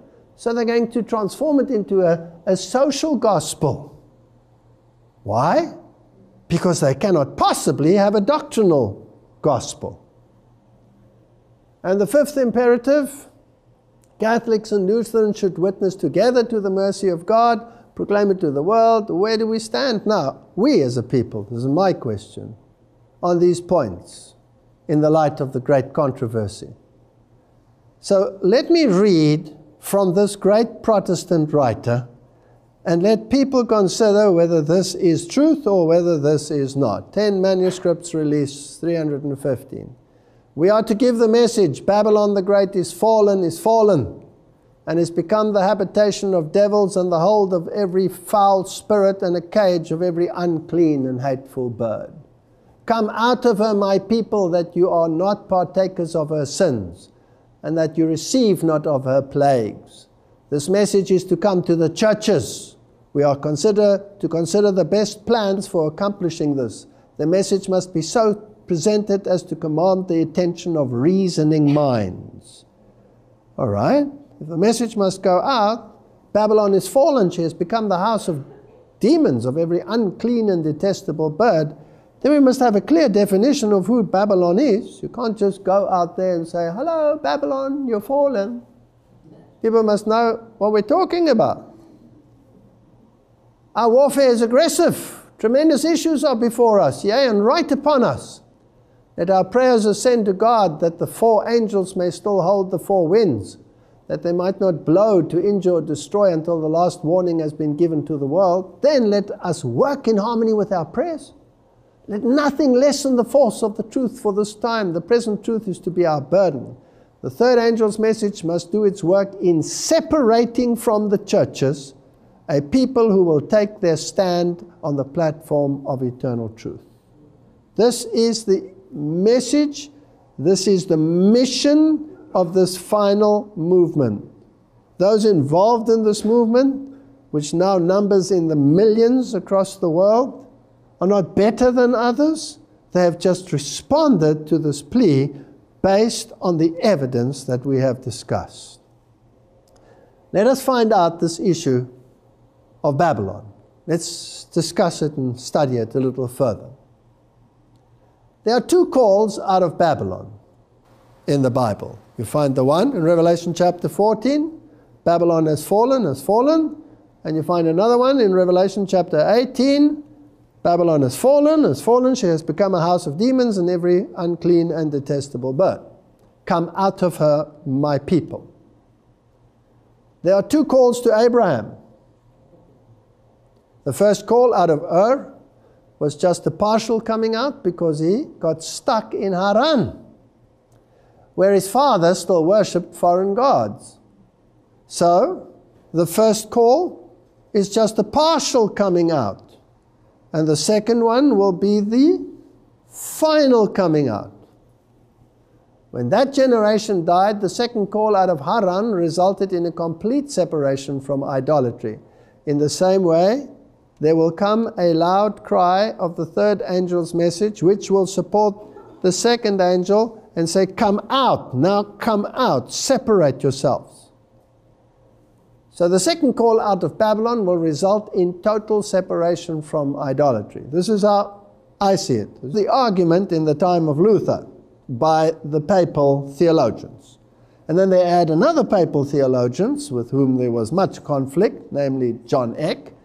And John Eck replied to Luther, the scripture is not authentic without the authority of the church. The conflict very quickly went from being a controversy about doctrinal questions, the right understanding of indulgences, penance, absolution, to a question of authority in the church. In cases of conflict between different authorities, Luther could regard only Scripture as the ultimate judge because it had shown itself to be an efficacious and powerful authority, while other authorities merely drew their power from it. Now, that part of their history is right. But the statement that they make over here, where they say that Scripture draws its authority from the church and not the other way around, is it negated in this document? Yes or no? No, it stands. Because otherwise they would say, this was our position 500 years ago, but we've changed. No, it stands. All right. When Vatican II speaks of the church having an ultimate judgment, it clearly eschews a monopolistic claim that the magisterium, which is the hierarchical structure of the church, is the sole organ of interpretation, which is confirmed both by the century-old official promotion of Catholic biblical studies and recognition. So they acknowledge Scripture, but of course only in the context of their authority. Thus, Lutherans and Catholics are able jointly to conclude. Now, this is to me fascinating. Therefore, regarding Scripture and tradition, Lutherans and Catholics are in such extensive agreement that their different emphases do not of themselves require maintaining the present division of the churches. In this area, there is unity in reconciled diversity. Good grief. So what have they actually done, the Lutherans, by agreeing to this? Because this is their joint document, isn't it? Haven't they now sacrificed the word for consensual unity? Yes. They haven't given up their position where they claim sola scriptura, according to this. And Rome hasn't given up its position one iota, but they decided to join anyway. What's that other than capitulation? Isn't it? It's capitulation. So they capitulated on the Word of God. And once you start capitulating on the Word of God, you're on a very slippery slope going down, down, down from a Jerusalem position to a Jericho position where you are lost. Article 214, the teachings of the Second Vatican Council in Lumen Gentium, papal encyclical, is essential to the Catholic understanding of the Church. The Council Fathers explained the role of the Church within salvation history in terms of sacramentality. Now, I'm not going to read this whole piece over here. I just want to highlight that one section. In other words, the role of the Church is a sacramental role. That means altogether necessary for salvation.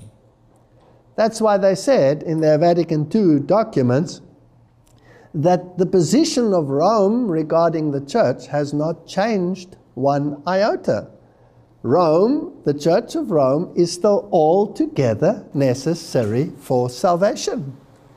And therefore all churches that are affiliated in the Ecumenical Council, although they call themselves by whatever name they are, if they're not in this relationship, they're lost. Because sacramental means necessary for salvation.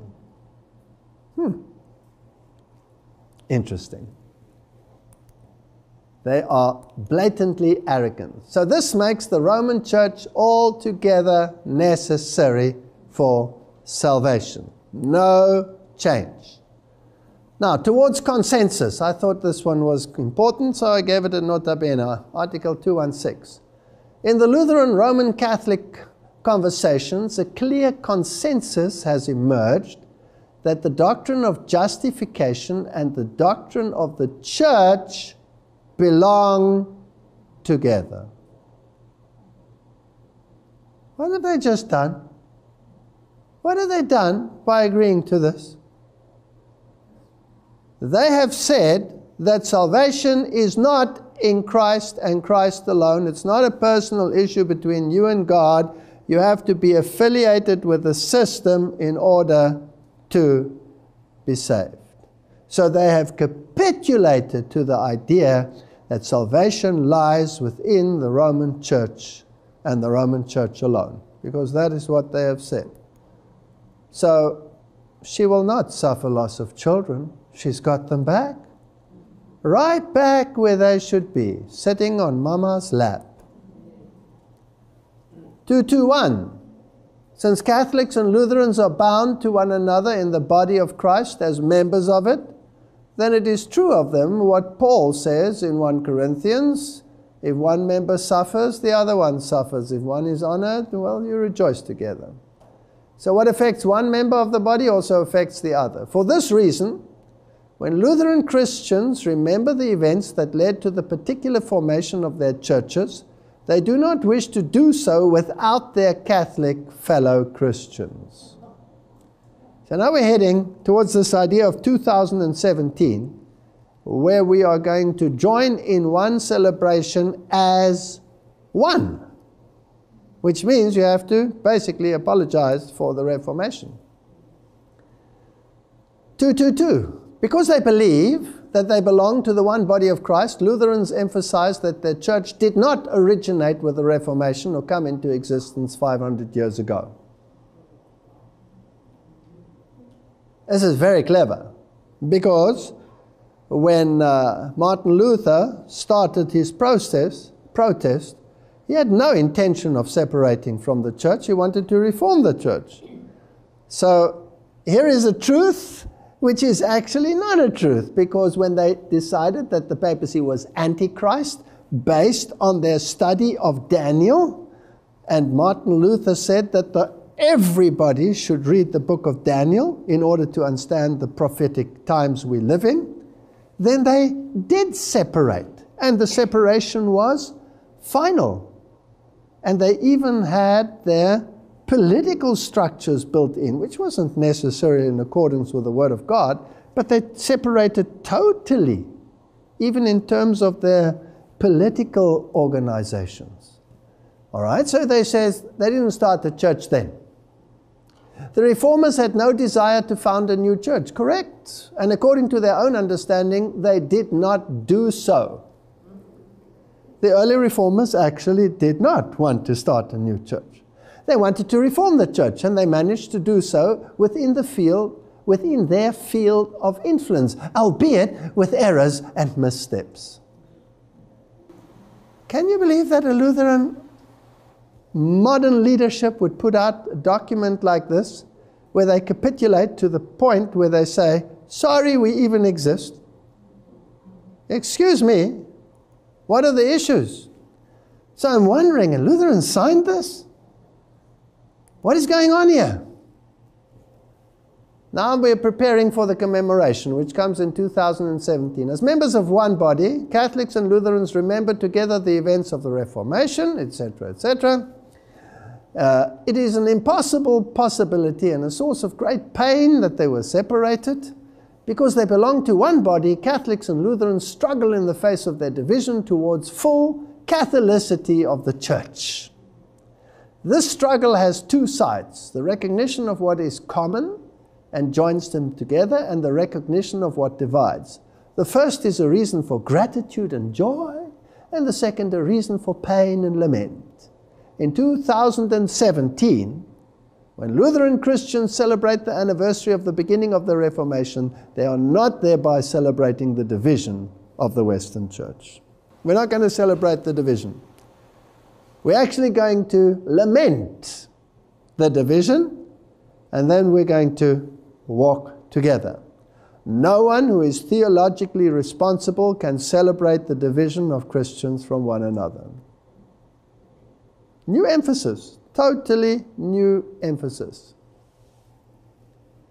For this reason, they invite all Christians to celebrate with them.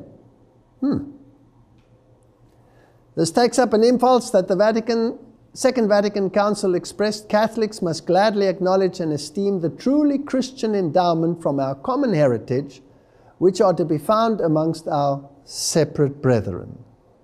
When you speak about the common heritage, they came out of which religion? Catholicism. So it's Catholicism going back to Catholicism on every single level. It's brilliantly worded here and there. Reasons to regret and lament. Now, I was stunned when I read this. To think that this is a document that the Lutheran Federation gave out.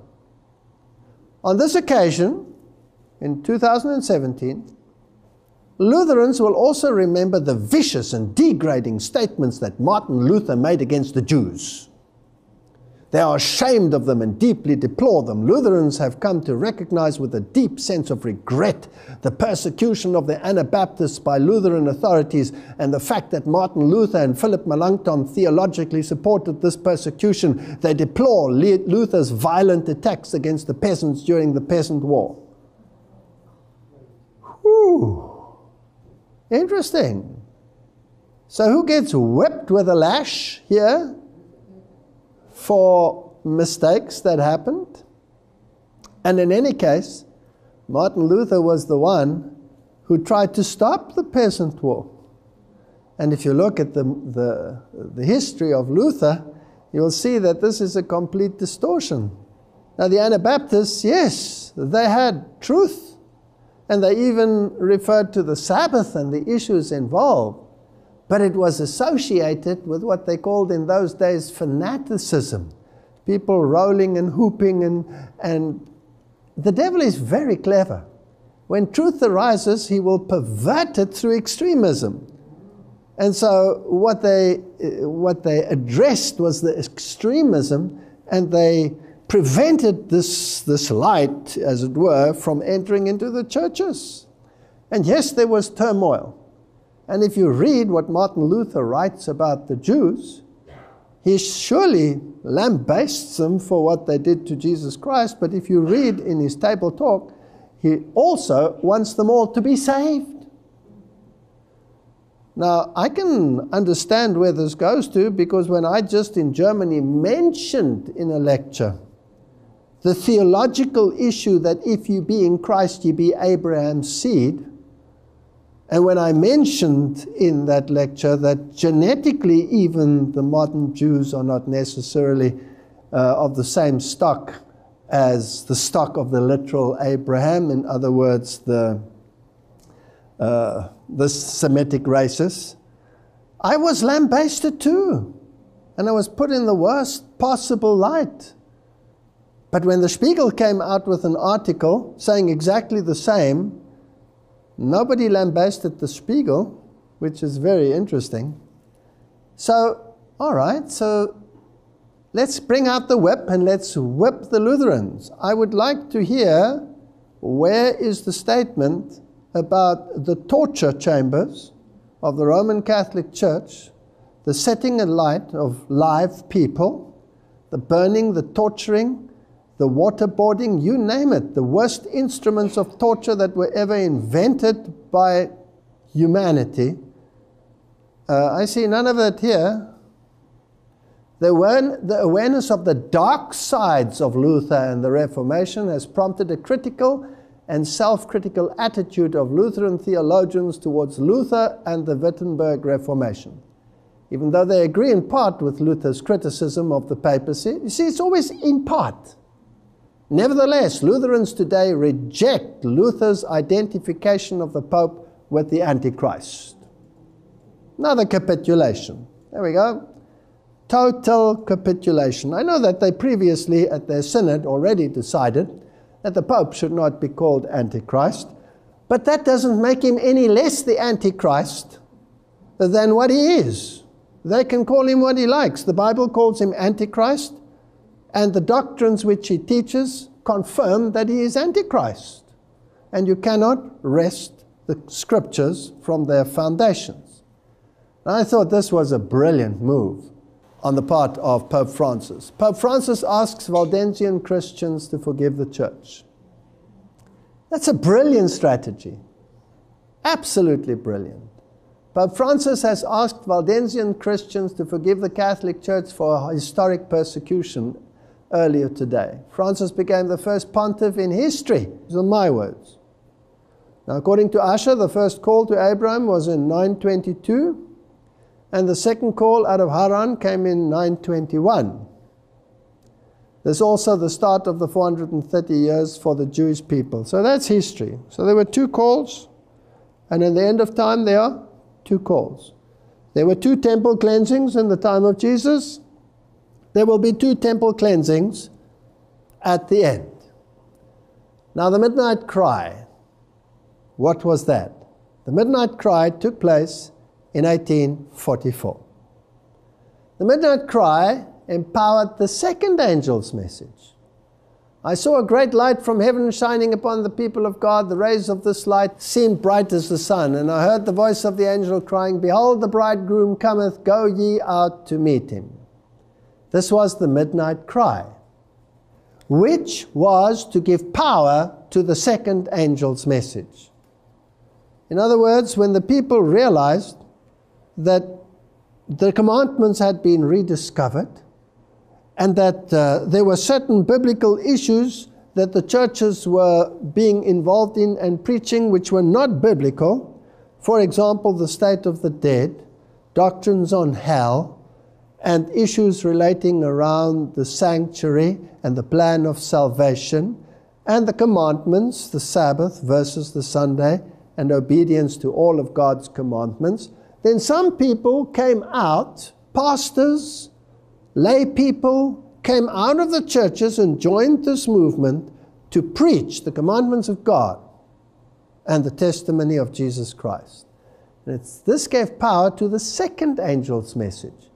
So people started to realize that there was a problem in the churches out there. So the loud cry at the end also empowers the second angel, because it says Babylon is fallen, is fallen. That's second angel, not third angel's message.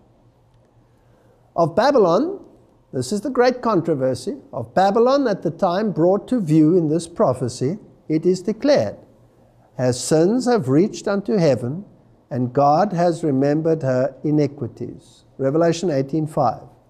She has filled up the measure of her guilt, and destruction is about to fall upon her. We must read very carefully.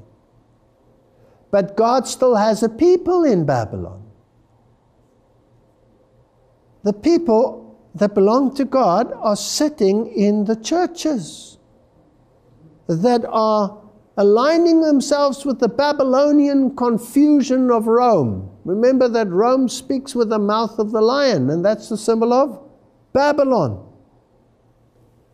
Okay, she has filled up the measure of her guilt, and destruction is about to fall upon her. But God still has a people in Babylon, and before the visitation of his judgment, these faithful ones must be called out, that they partake not of her sins and receive not of her plagues. This is what the Bible teaches. Hence the movement symbolized by the angel coming down from heaven, lightening the earth with his glory and crying mightily with a strong voice, announcing the sins of Babylon. Did we just spend a whole lecture going through the doctrinal positions which Protestantism in their latest document have given up, yes or no? In connection with his message, the call is heard, "Come out of her, my people." These announcements, united with the third angel's message, constitute the final warning to be given to the inhabitants of the earth. I have no doubt that this is the final warning to the inhabited world. It might be embellished with more facts as we go along, but this is the heart and the core of the final message. And it's the third angel's message: do not accept the mark of the beast, do not accept earthly laws in the place of God's law.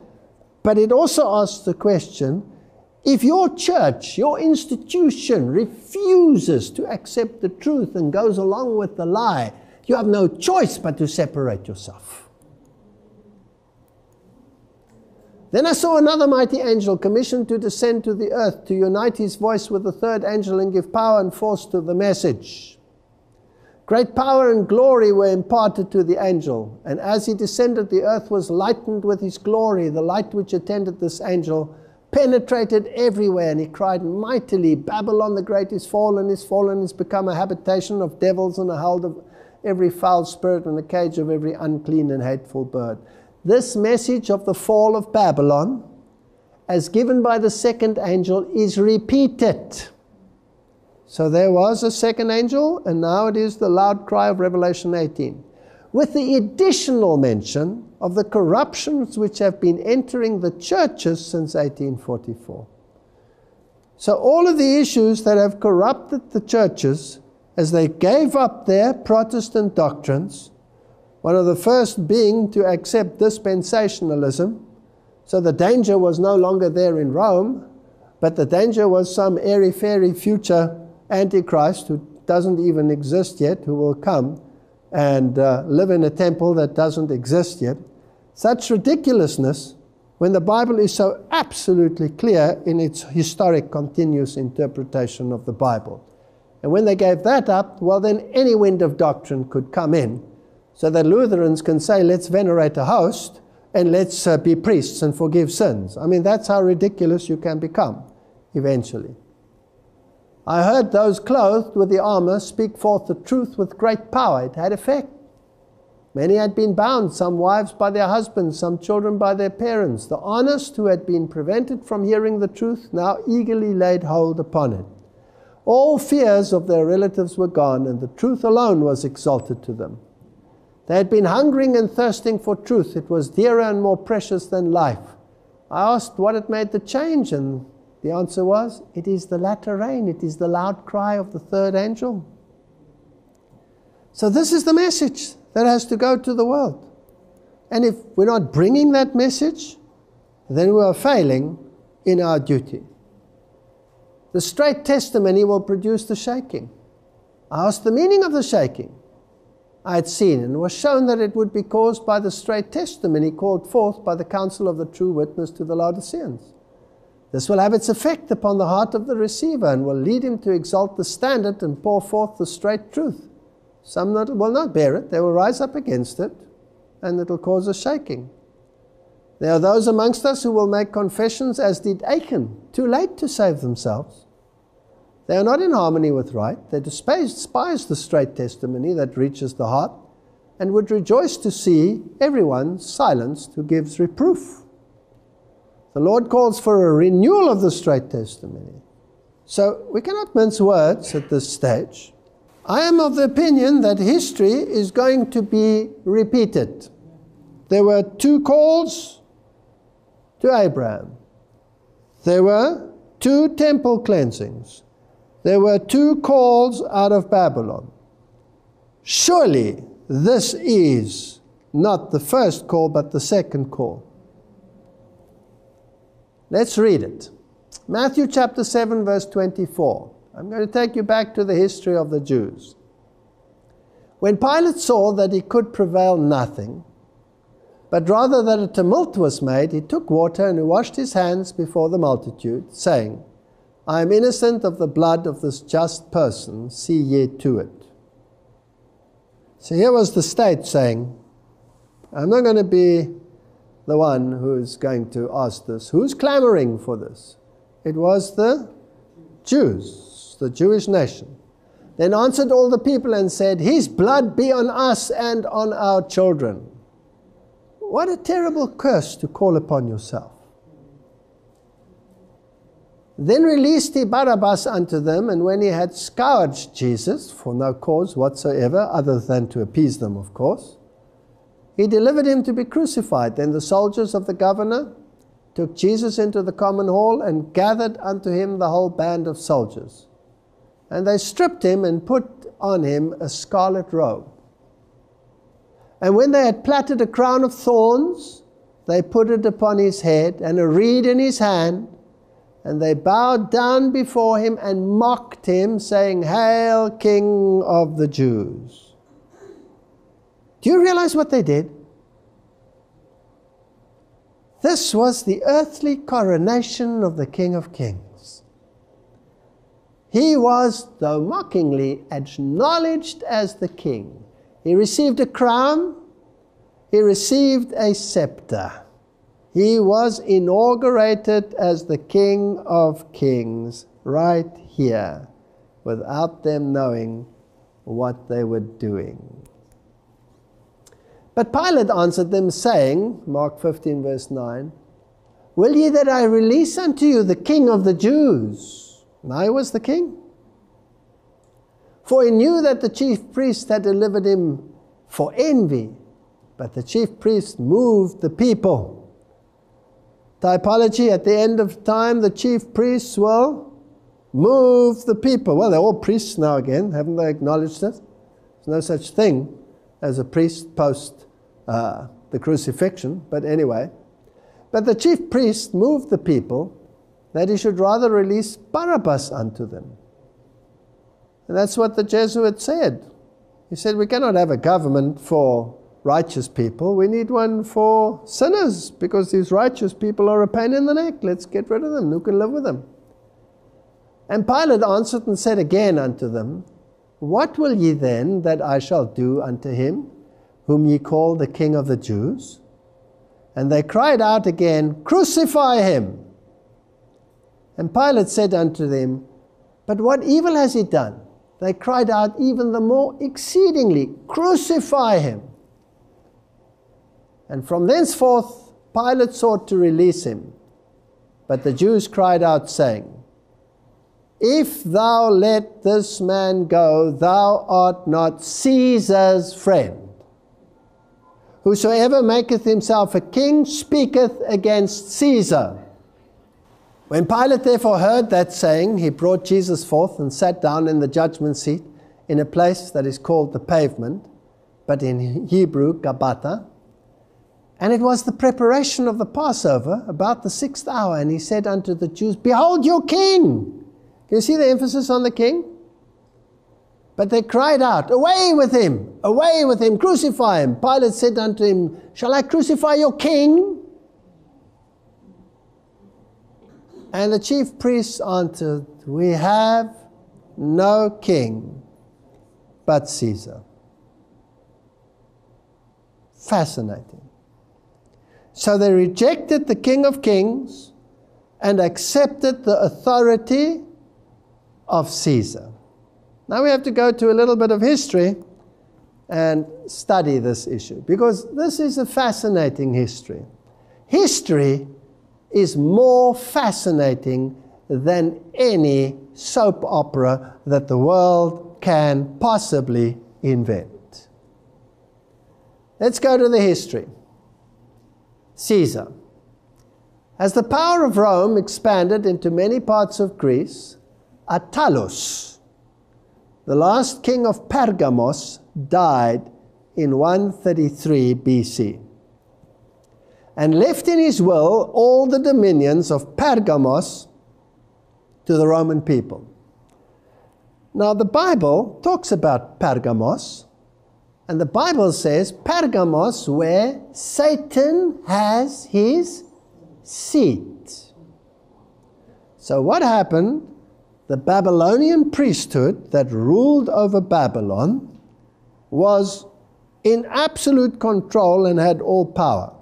When the Medo-Persians took over, they did not want to be subject to the Medo-Persians, and so the priesthood left Babylon and they established themselves at Pergamos with the full rights and powers of the Babylonian priest kings. And so this king was known as Pontifex Maximus. Thus the kingdom of Pergamos was merged into the dominions of Rome. However, for some years there was no one who could openly lay claim to all the dignity and power inherent in the title of the king of Pergamos, namely that of sovereign pontiff. This is history, I'm quoting history. The powers of the Roman pontiff were therefore somewhat restricted. But this situation changed dramatically with the arrival of Julius Caesar. So, 133 BC, the king of Pergamos bequeathed his title, his power, his vestments to Rome. But there was a condition. And the condition was the following. As the king of Pergamos was not a mere mortal, but as it were God on earth, the condition was, if you want to take this title upon yourself in its fullness, then the king has to be declared God, to be God, and he must be worshipped. And the Roman emperors didn't do that until you get to Julius Caesar. Now, gets interesting. It was from Julius Caesar's name that the Roman emperors took their title Caesar. What did the Jews say? We have no king except Caesar. Caesars also held the position of Pontifex Maximus. So they were God kings. I have a question. Who has that title today? The Pope. So Pope Francis is Pontifex Maximus, which means he has the full title and power that was granted by Attalus to the Romans, which was first appropriated by Julius Caesar. From thence onwards, all the Roman emperors were called Caesar, taking it from his name. And they were gods. They had to be worshipped as gods. And temples were constructed where the people had to worship their god, who was Caesar. That's history. It's stranger than fiction. Julius Caesar was elected to the position of Pontifex Maximus in the year 63 BC. So for almost 70 years, this title had been lying there, and it wasn't appropriated. But he took it. He subsequently assumed the position of supreme ruler of the Roman state. Thus he had vested in him all the powers and functions of the Babylonian pontiff, and he was the true, legitimate successor to Belshazzar. So he was the king of Babylon. Not satisfied with this, he was declared to be Jupiter's incarnation on the 25th of December, 48 BC. So now he became God. In the temple of Jupiter in Alexandria, the Encyclopedia Britannica says about Julius Caesar the following. There are signs that in the last 6 months of his life he aspired not only to a monarchy in name as well as in fact, but also to a divinity which Romans should acknowledge as well as Greeks, Orientals, and barbarians. So who must acknowledge it? Everyone, the whole world. Julius Caesar, by laying claim to be divine, followed the pattern of the kings of Pergamos. The Roman emperor that followed Julius Caesar were commonly regarded as gods. So if you take that title, you are saying you are God. If you say you are the heir of Julius Caesar's empire, you are God. The beast. Pope Francis leads the celebration of the Vespers of the Solemnity of the Conversion of St. Paul, January 25th, 2014, concluding the week of prayer for Christian unity at the Basilica of St. Paul's outside the walls. And here this pontiff enthrones himself on a great white throne between the cherubim. Now, excuse me, what is he saying? And I saw a great white throne, and he that was seated upon it at the end of time. And the prophets all claimed that he was seated between the cherubim. Isn't that correct? And the seraphim. So here is a man who, by this blatant act, is saying that he is God. He sitteth in the temple of God, claiming that he is God. Now it's interesting that Malachi Martin, in his books, and he was a Jesuit,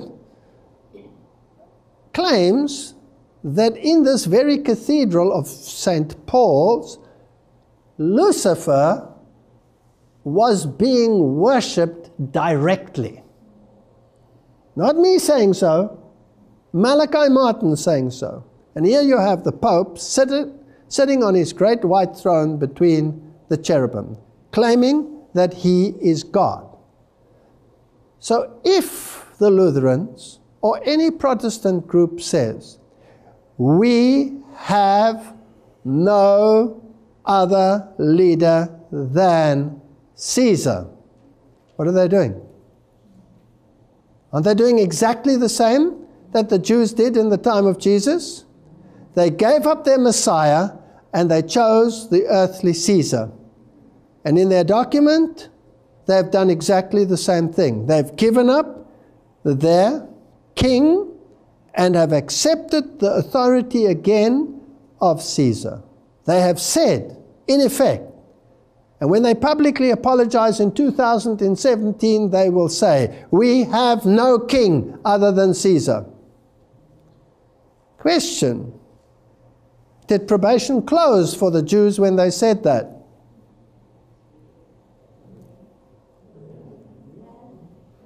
It's a trick question. The answer is no. We have a very long-suffering God. And we'll follow the typology further as we go along and see when probation closed for the Jews. According to the prophecy that you find in Daniel, at the 70-week prophecy, at the end of the 70 weeks, then the time of the Jews is fulfilled. And that didn't end with the crucifixion of Jesus, but it ended with the stoning of Stephen, as we saw. Now, there's a beast in Revelation chapter 13. And all the reformers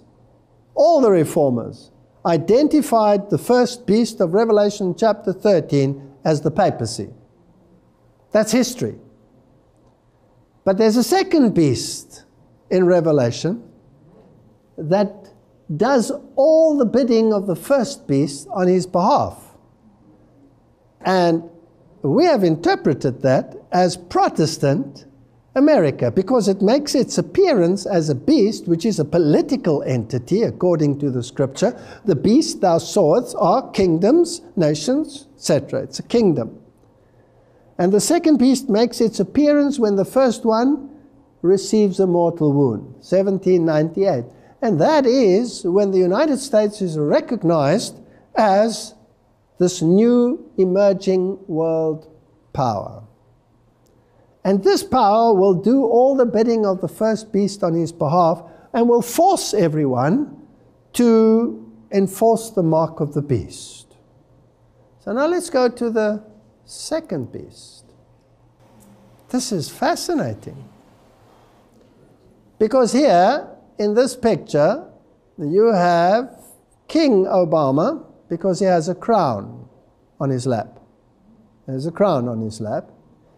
And he's sitting on a great iron throne, consisting apparently of 1,000 swords of those nations that have capitulated to the power. On the desk in front is the bow, and over here you have the pine cones, which are, of course, one of the great symbols of the Roman power. You'll find them in the Vatican court, because it is the symbol of the seed that will pollinate the entire world with their doctrine. And the bow is always a symbol of Christ or Antichrist. Now, why is he sitting on an iron throne? Iron is the metal for which kingdom? Rome. The symbolism is brilliant. Of course, the White House laughed it off and said they were just making a joke. Critics slam White House for tweeting picture of Obama as king. Republican Michelle Bachmann, for example, noted that Obama may think he's a king, but he's not. Well, I've got news for him. He is a king. Because every single president of the United States, since its inception, has come from one royal family. He's a king. Whether they like it or not, this is the New World Order. So maybe they think it's a joke, but it's not. It's a message, a clear message.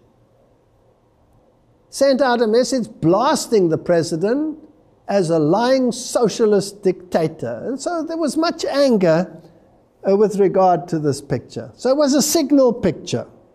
So you have the beast, the king, the God king sitting on a great white throne enthroned between the cherubim, and you have his lackey, the army of Rome, sitting on an iron throne with all the swords, indicating the capitulation of the nations to this structure.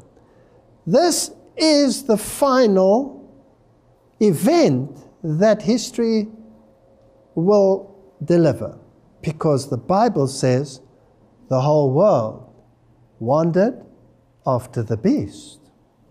Now, just to make sure that we're not somewhere speculating too wildly. Revelation 13 verse 4 says, people worshiped the dragon because he had given authority to the beast. And they also worshiped the beast and asked who is like the beast, who can wage war against him. You can see the swords have been handed over. They've capitulated. The swords are all facing down. In other words, they have capitulated. The sword is not up in a military fashion. And the Bible clearly says that the system that capitulates and accepts the authority of the first beast, which is Rome, the Roman pontiff who sits on the throne pretending to be God, is worshipping the devil. That's what it says. You worship the dragon. So they're worshipping the devil. And of course he's got the title of the king of Pergamos. So it's no coincidence that when Obama accepted his first presidential candidacy for the Democratic Party, that he accepted it on the backdrop of the Temple of Pergamos. So Obama's stage at the 2008 Democratic Convention was designed in the style of the Pergamon altar, a Greek temple which is mentioned in the book of Revelation as the seat of Satan or the throne of Satan, depending on the translation. So here we have a system brewing. US globalist strategy is to dominate the world, so says Press TV. Now, I don't have to read the entire thing because basically that's enough. And exactly, of course that is true. Of course they will dominate the world. Because the Bible says they will. Doesn't the Bible say they will force everyone, rich, poor, slave, free, to accept the mark of the beast? Yes. So we are at that point in history. Papst Francisco wird als erster Papst vor dem US-Kongress sprechen. The Pope will speak before the Congress. Now, everybody is speculating as to what he will say. It doesn't really matter what he will say. He could sing a lullaby in the Congress. It wouldn't make any difference. The fact that he is appearing in the Congress sends a message. Now, if I take a parallel, recently, before he retired, Pope Benedict was the first Pope to speak before the German Parliament. And there was some hoo-ha about him speaking in the German Parliament. And when he appeared in the German Parliament, he had basically the following to say. I'm paraphrasing him. He said, the fact that you are permitting me to speak in front of this Parliament is an acknowledgement of my moral authority. And if you acknowledge my moral authority, then you, as the legislature of the nation, have the duty to see to it that the necessary laws regarding that issue are implemented.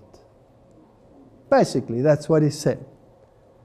So by just stepping into this Capitol building, which, by the way, has Persephormus, or the goddess, Mary in her modern form, on top, facing Rome. And there he will step in. It's his turf. His Jesuit founder generals, White and General Ricky, set up the stage for him back then. It has been run behind the scenes by the Jesuits, and now as Jesuit, he walks in and he claims it. This is the final event that tells the world, I am the God King. Bow down before me, acknowledge my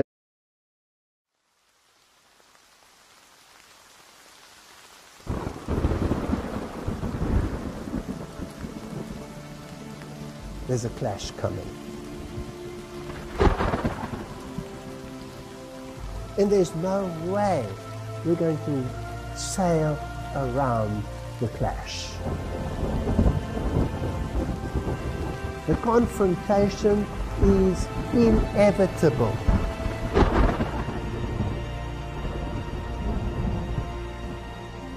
The confrontation that is coming, so it's between Christian fundamentalism and Malta. My question is, who creates the violence in the name of religion so that you can finally end the violence in the name of religion? We are living in very, very serious times. They want the church and the state together to regulate conscience. So this is an appeal to the Protestant world. Will you look at your roots? Don't give up what others were prepared to die for.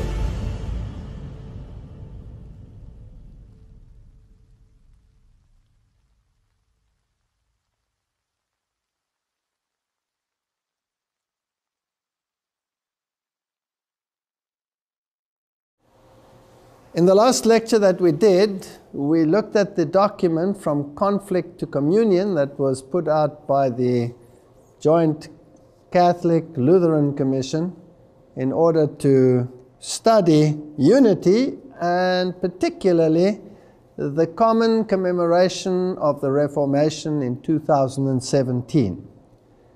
And we went through a few of the key doctrines: salvation by grace, the role of the Eucharist, the part that a priest plays, and we looked at all of these issues, and we saw that it seems as if the Lutherans had totally given up on Protestantism and had moved all the way back, even to the point of admitting that the host is the literal body and blood of Christ, with elements of veneration built into there, which is incomprehensible that something of that nature should ever be possible on this planet. But we read in the great controversy that this indeed would take place, and now it has taken place. Now we're going to continue with this document, From Conflict to Communion. And the next points that we will be studying are issues of church and hierarchy and how it all fits together. And we'll see what they have to say about it. Service to the Church Universal, this is point 186 in their document. Lutherans and Catholics agree that the ministry serves the Church Universal. Lutherans presuppose that the congregation assembled for worship stands in an essential relation to the universal church. So in other words, what they have admitted is that they are not separate from the universal church. It's just another way of saying Catholic Church, because Catholic means universal, so it's a rather clever way of putting it. So they are affiliated with this church, although when Luther broke and the Reformation started, when they broke with the church, they separated. So now they are returning back to the fold. And that this relation is intrinsic to the worshipping congregation. So unity is essential. And then the issue of pastoral government comes up. How does one see the structure of the church? And of course, the Roman Catholic Church says that the Bishop of Rome, by virtue of his office, is pastor of the whole church. Now, Martin Luther, of course, called the Pope Antichrist and said that he cannot be over the church because Christ is over the church. And if you go to the Reformation in England, when the English put a king as head of the church, the Scots rebelled and said, how can we now replace a pope with a king? We have no king other than Jesus Christ. Article 188, the Second Vatican Council reaffirmed its understanding that bishops have by divine institution taken the place of the apostles. That's quite an incredible statement. As pastors of the church in such wise that whoever hears them hears Christ, and whoever rejects them rejects Christ and him who sent Christ. That's an incredible statement. So if I don't listen to a bishop, then I reject Christ. But what if the bishop is totally apostate, or worse, ends up in the news for all kinds of clandestine activities, splashed all over the world? Is that my example that I should follow? Isn't there a higher example than we can follow than earthly bishops? If they would say something that is in harmony with the Word of God, then fine. If they say something that's out of harmony with the Word of God, to the law and the testimony, if they speak not according to this Word, they have no light in them. So that's a fascinating statement. So Rome hasn't moved its position one iota, even though the Protestant world thinks that they have come closer to Protestantism. The closeness is only a move on the part of Protestantism. And then the fullness of the sacramental sign, 191, for Catholics, Lutheran ordinations lack a fullness of sacramental sign. You see, in Roman Catholic thinking, when a priest is ordained into the priesthood, he receives the power to become an alter Christos, another Christ. And he gets the power to transform the host into the literal body and blood of Jesus Christ. Now, we saw in the document already that the Lutherans seem to have capitulated, and claiming Luther's earlier convictions, agreed that there was this element of the real presence, which of course is a blasphemy, because there was only one sacrifice that satisfied the redemptive needs in totality. Therefore, it is also Catholic doctrine that in Lutheran churches the sacramental sign of ordination is not fully present, because those who ordain do not act in communion with the Catholic Episcopal College. Okay, so you're not fully incorporated yet, so you're sort of half there. But you have the pastoral role, but you do not have this magical role of becoming a magician and converting the bread literally into the body and blood of Christ. Therefore, the Second Vatican Council speaks of defectus sacramenti ordinis. So they are defective in their ordination with regard to the sacrament. That's a nice way of saying you're not up to scratch. And I'm surprised that Lutherans quite happily publish this, and not a word of complaint. I mean, if I were them, I would say, we protest as Protestants that we are defectus sacramenti ordinis. We think you are defecti sacramenti ordinis. I mean, that's just my nature. That's probably why I'm not in these ecumenical councils. Article 192, for Catholics, the Roman Pontiff has full, supreme, and universal power over the Church. The College of Bishops also exercises supreme and full power over the universal Church.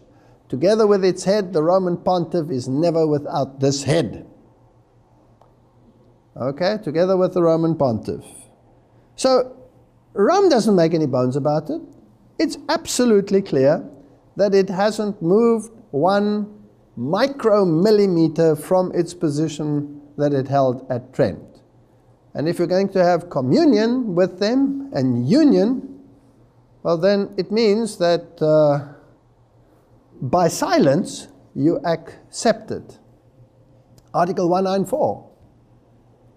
In the course of history, the Lutheran Ministerial Office has been able to fulfill its task of keeping the Church in the truth. Now, this is so fascinating to me. You see, in the past, Rome used to say that these churches that had separated from the mother church were lost, and that anybody in their ranks was lost and doomed to hell forever and ever. After Vatican II, they changed their stance and called them separated brethren. So the Bible says she will not suffer loss of children. The children will return to her. So here they have to deal with this issue now. Here they were damned under the anathemas of the Pope, and now they have to be reincorporated. So you have to sort of do it gingerly. And so the fact that they can come back into the church means there must be some element of church still in them. This is so condescending, it's unbelievable. Let's read it. In the course of history, the Lutheran Ministerial Office has been able to fulfill its task, keeping the Church in the truth, so that nearly 500 years after the beginning of the Reformation, it was possible to declare a Catholic Lutheran consensus on the basic truths of the doctrine of justification, which of course was not a consensus, but a total distortion, because it wasn't even justification they were talking about, but a conglomerate that is so cleverly, serpentilely worded that it would confuse even the Einsteins of this world. If according to the judgment of the Second Vatican Council, the Holy Spirit uses ecclesial communities as means of salvation, it could seem that this work of the Spirit would have implications for some mutual recognition of ministry. That's nauseating. Thus, the office of the ministry presents both considerable obstacles to common understanding and also hopeful perspectives for rapprochement. How condescending. Very well put. Scripture and tradition. Now, scripture and tradition was another major issue at the Council of Trent. And it's fascinating at the Council of Trent, the Protestants said, sola scriptura. We stand on the basis of the Bible and the Bible alone. And Rome said, no, on the basis of the Bible as interpreted by tradition. So tradition stands above the scriptures. And this argument continued. And there were many that were on the verge of being convinced and said, well, isn't this true? Shouldn't the scriptures be the basics or the basis for morality? Why should tradition be the basis for morality? Until the Archbishop of Reggio walked into the council and said to the Protestants, "You Protestants, you suppose that you are basing your beliefs on sola scriptura, but you're not. Because on the issue of the Sabbath, you show that you obey the command of the Roman Catholic Church, which is based on tradition and not on the Scripture. So the mere fact that you obey the Roman Catholic Church and keep the tradition rather than your guide, the Scripture, shows that you are not really a Christian movement, a separate entity, but you are just in rebellion against the church. Otherwise, you would reject everything that the church said. And thereby, tradition won, because not even the Protestants were adhering to sola scriptura. So now let's see where we will go. But nevertheless, they separated with the idea that they were fully sola scriptura, the Protestants, and the others were tradition and Scripture. Luther's understanding of Scripture, its interpretation, and human tradition. The controversy that broke out in connection with the spread of Luther's 95 Theses on indulgences very quickly raised the question of which authorities one can call upon at the time of struggle. The papal court theologian Sylvester Prieras argued in his first answer to Luther's thesis on indulgences, whoever does not hold to the teaching of the Roman Church and the Pope as an infallible rule of faith from which the Holy Scripture also derives its power and authority, he is a heretic. So that was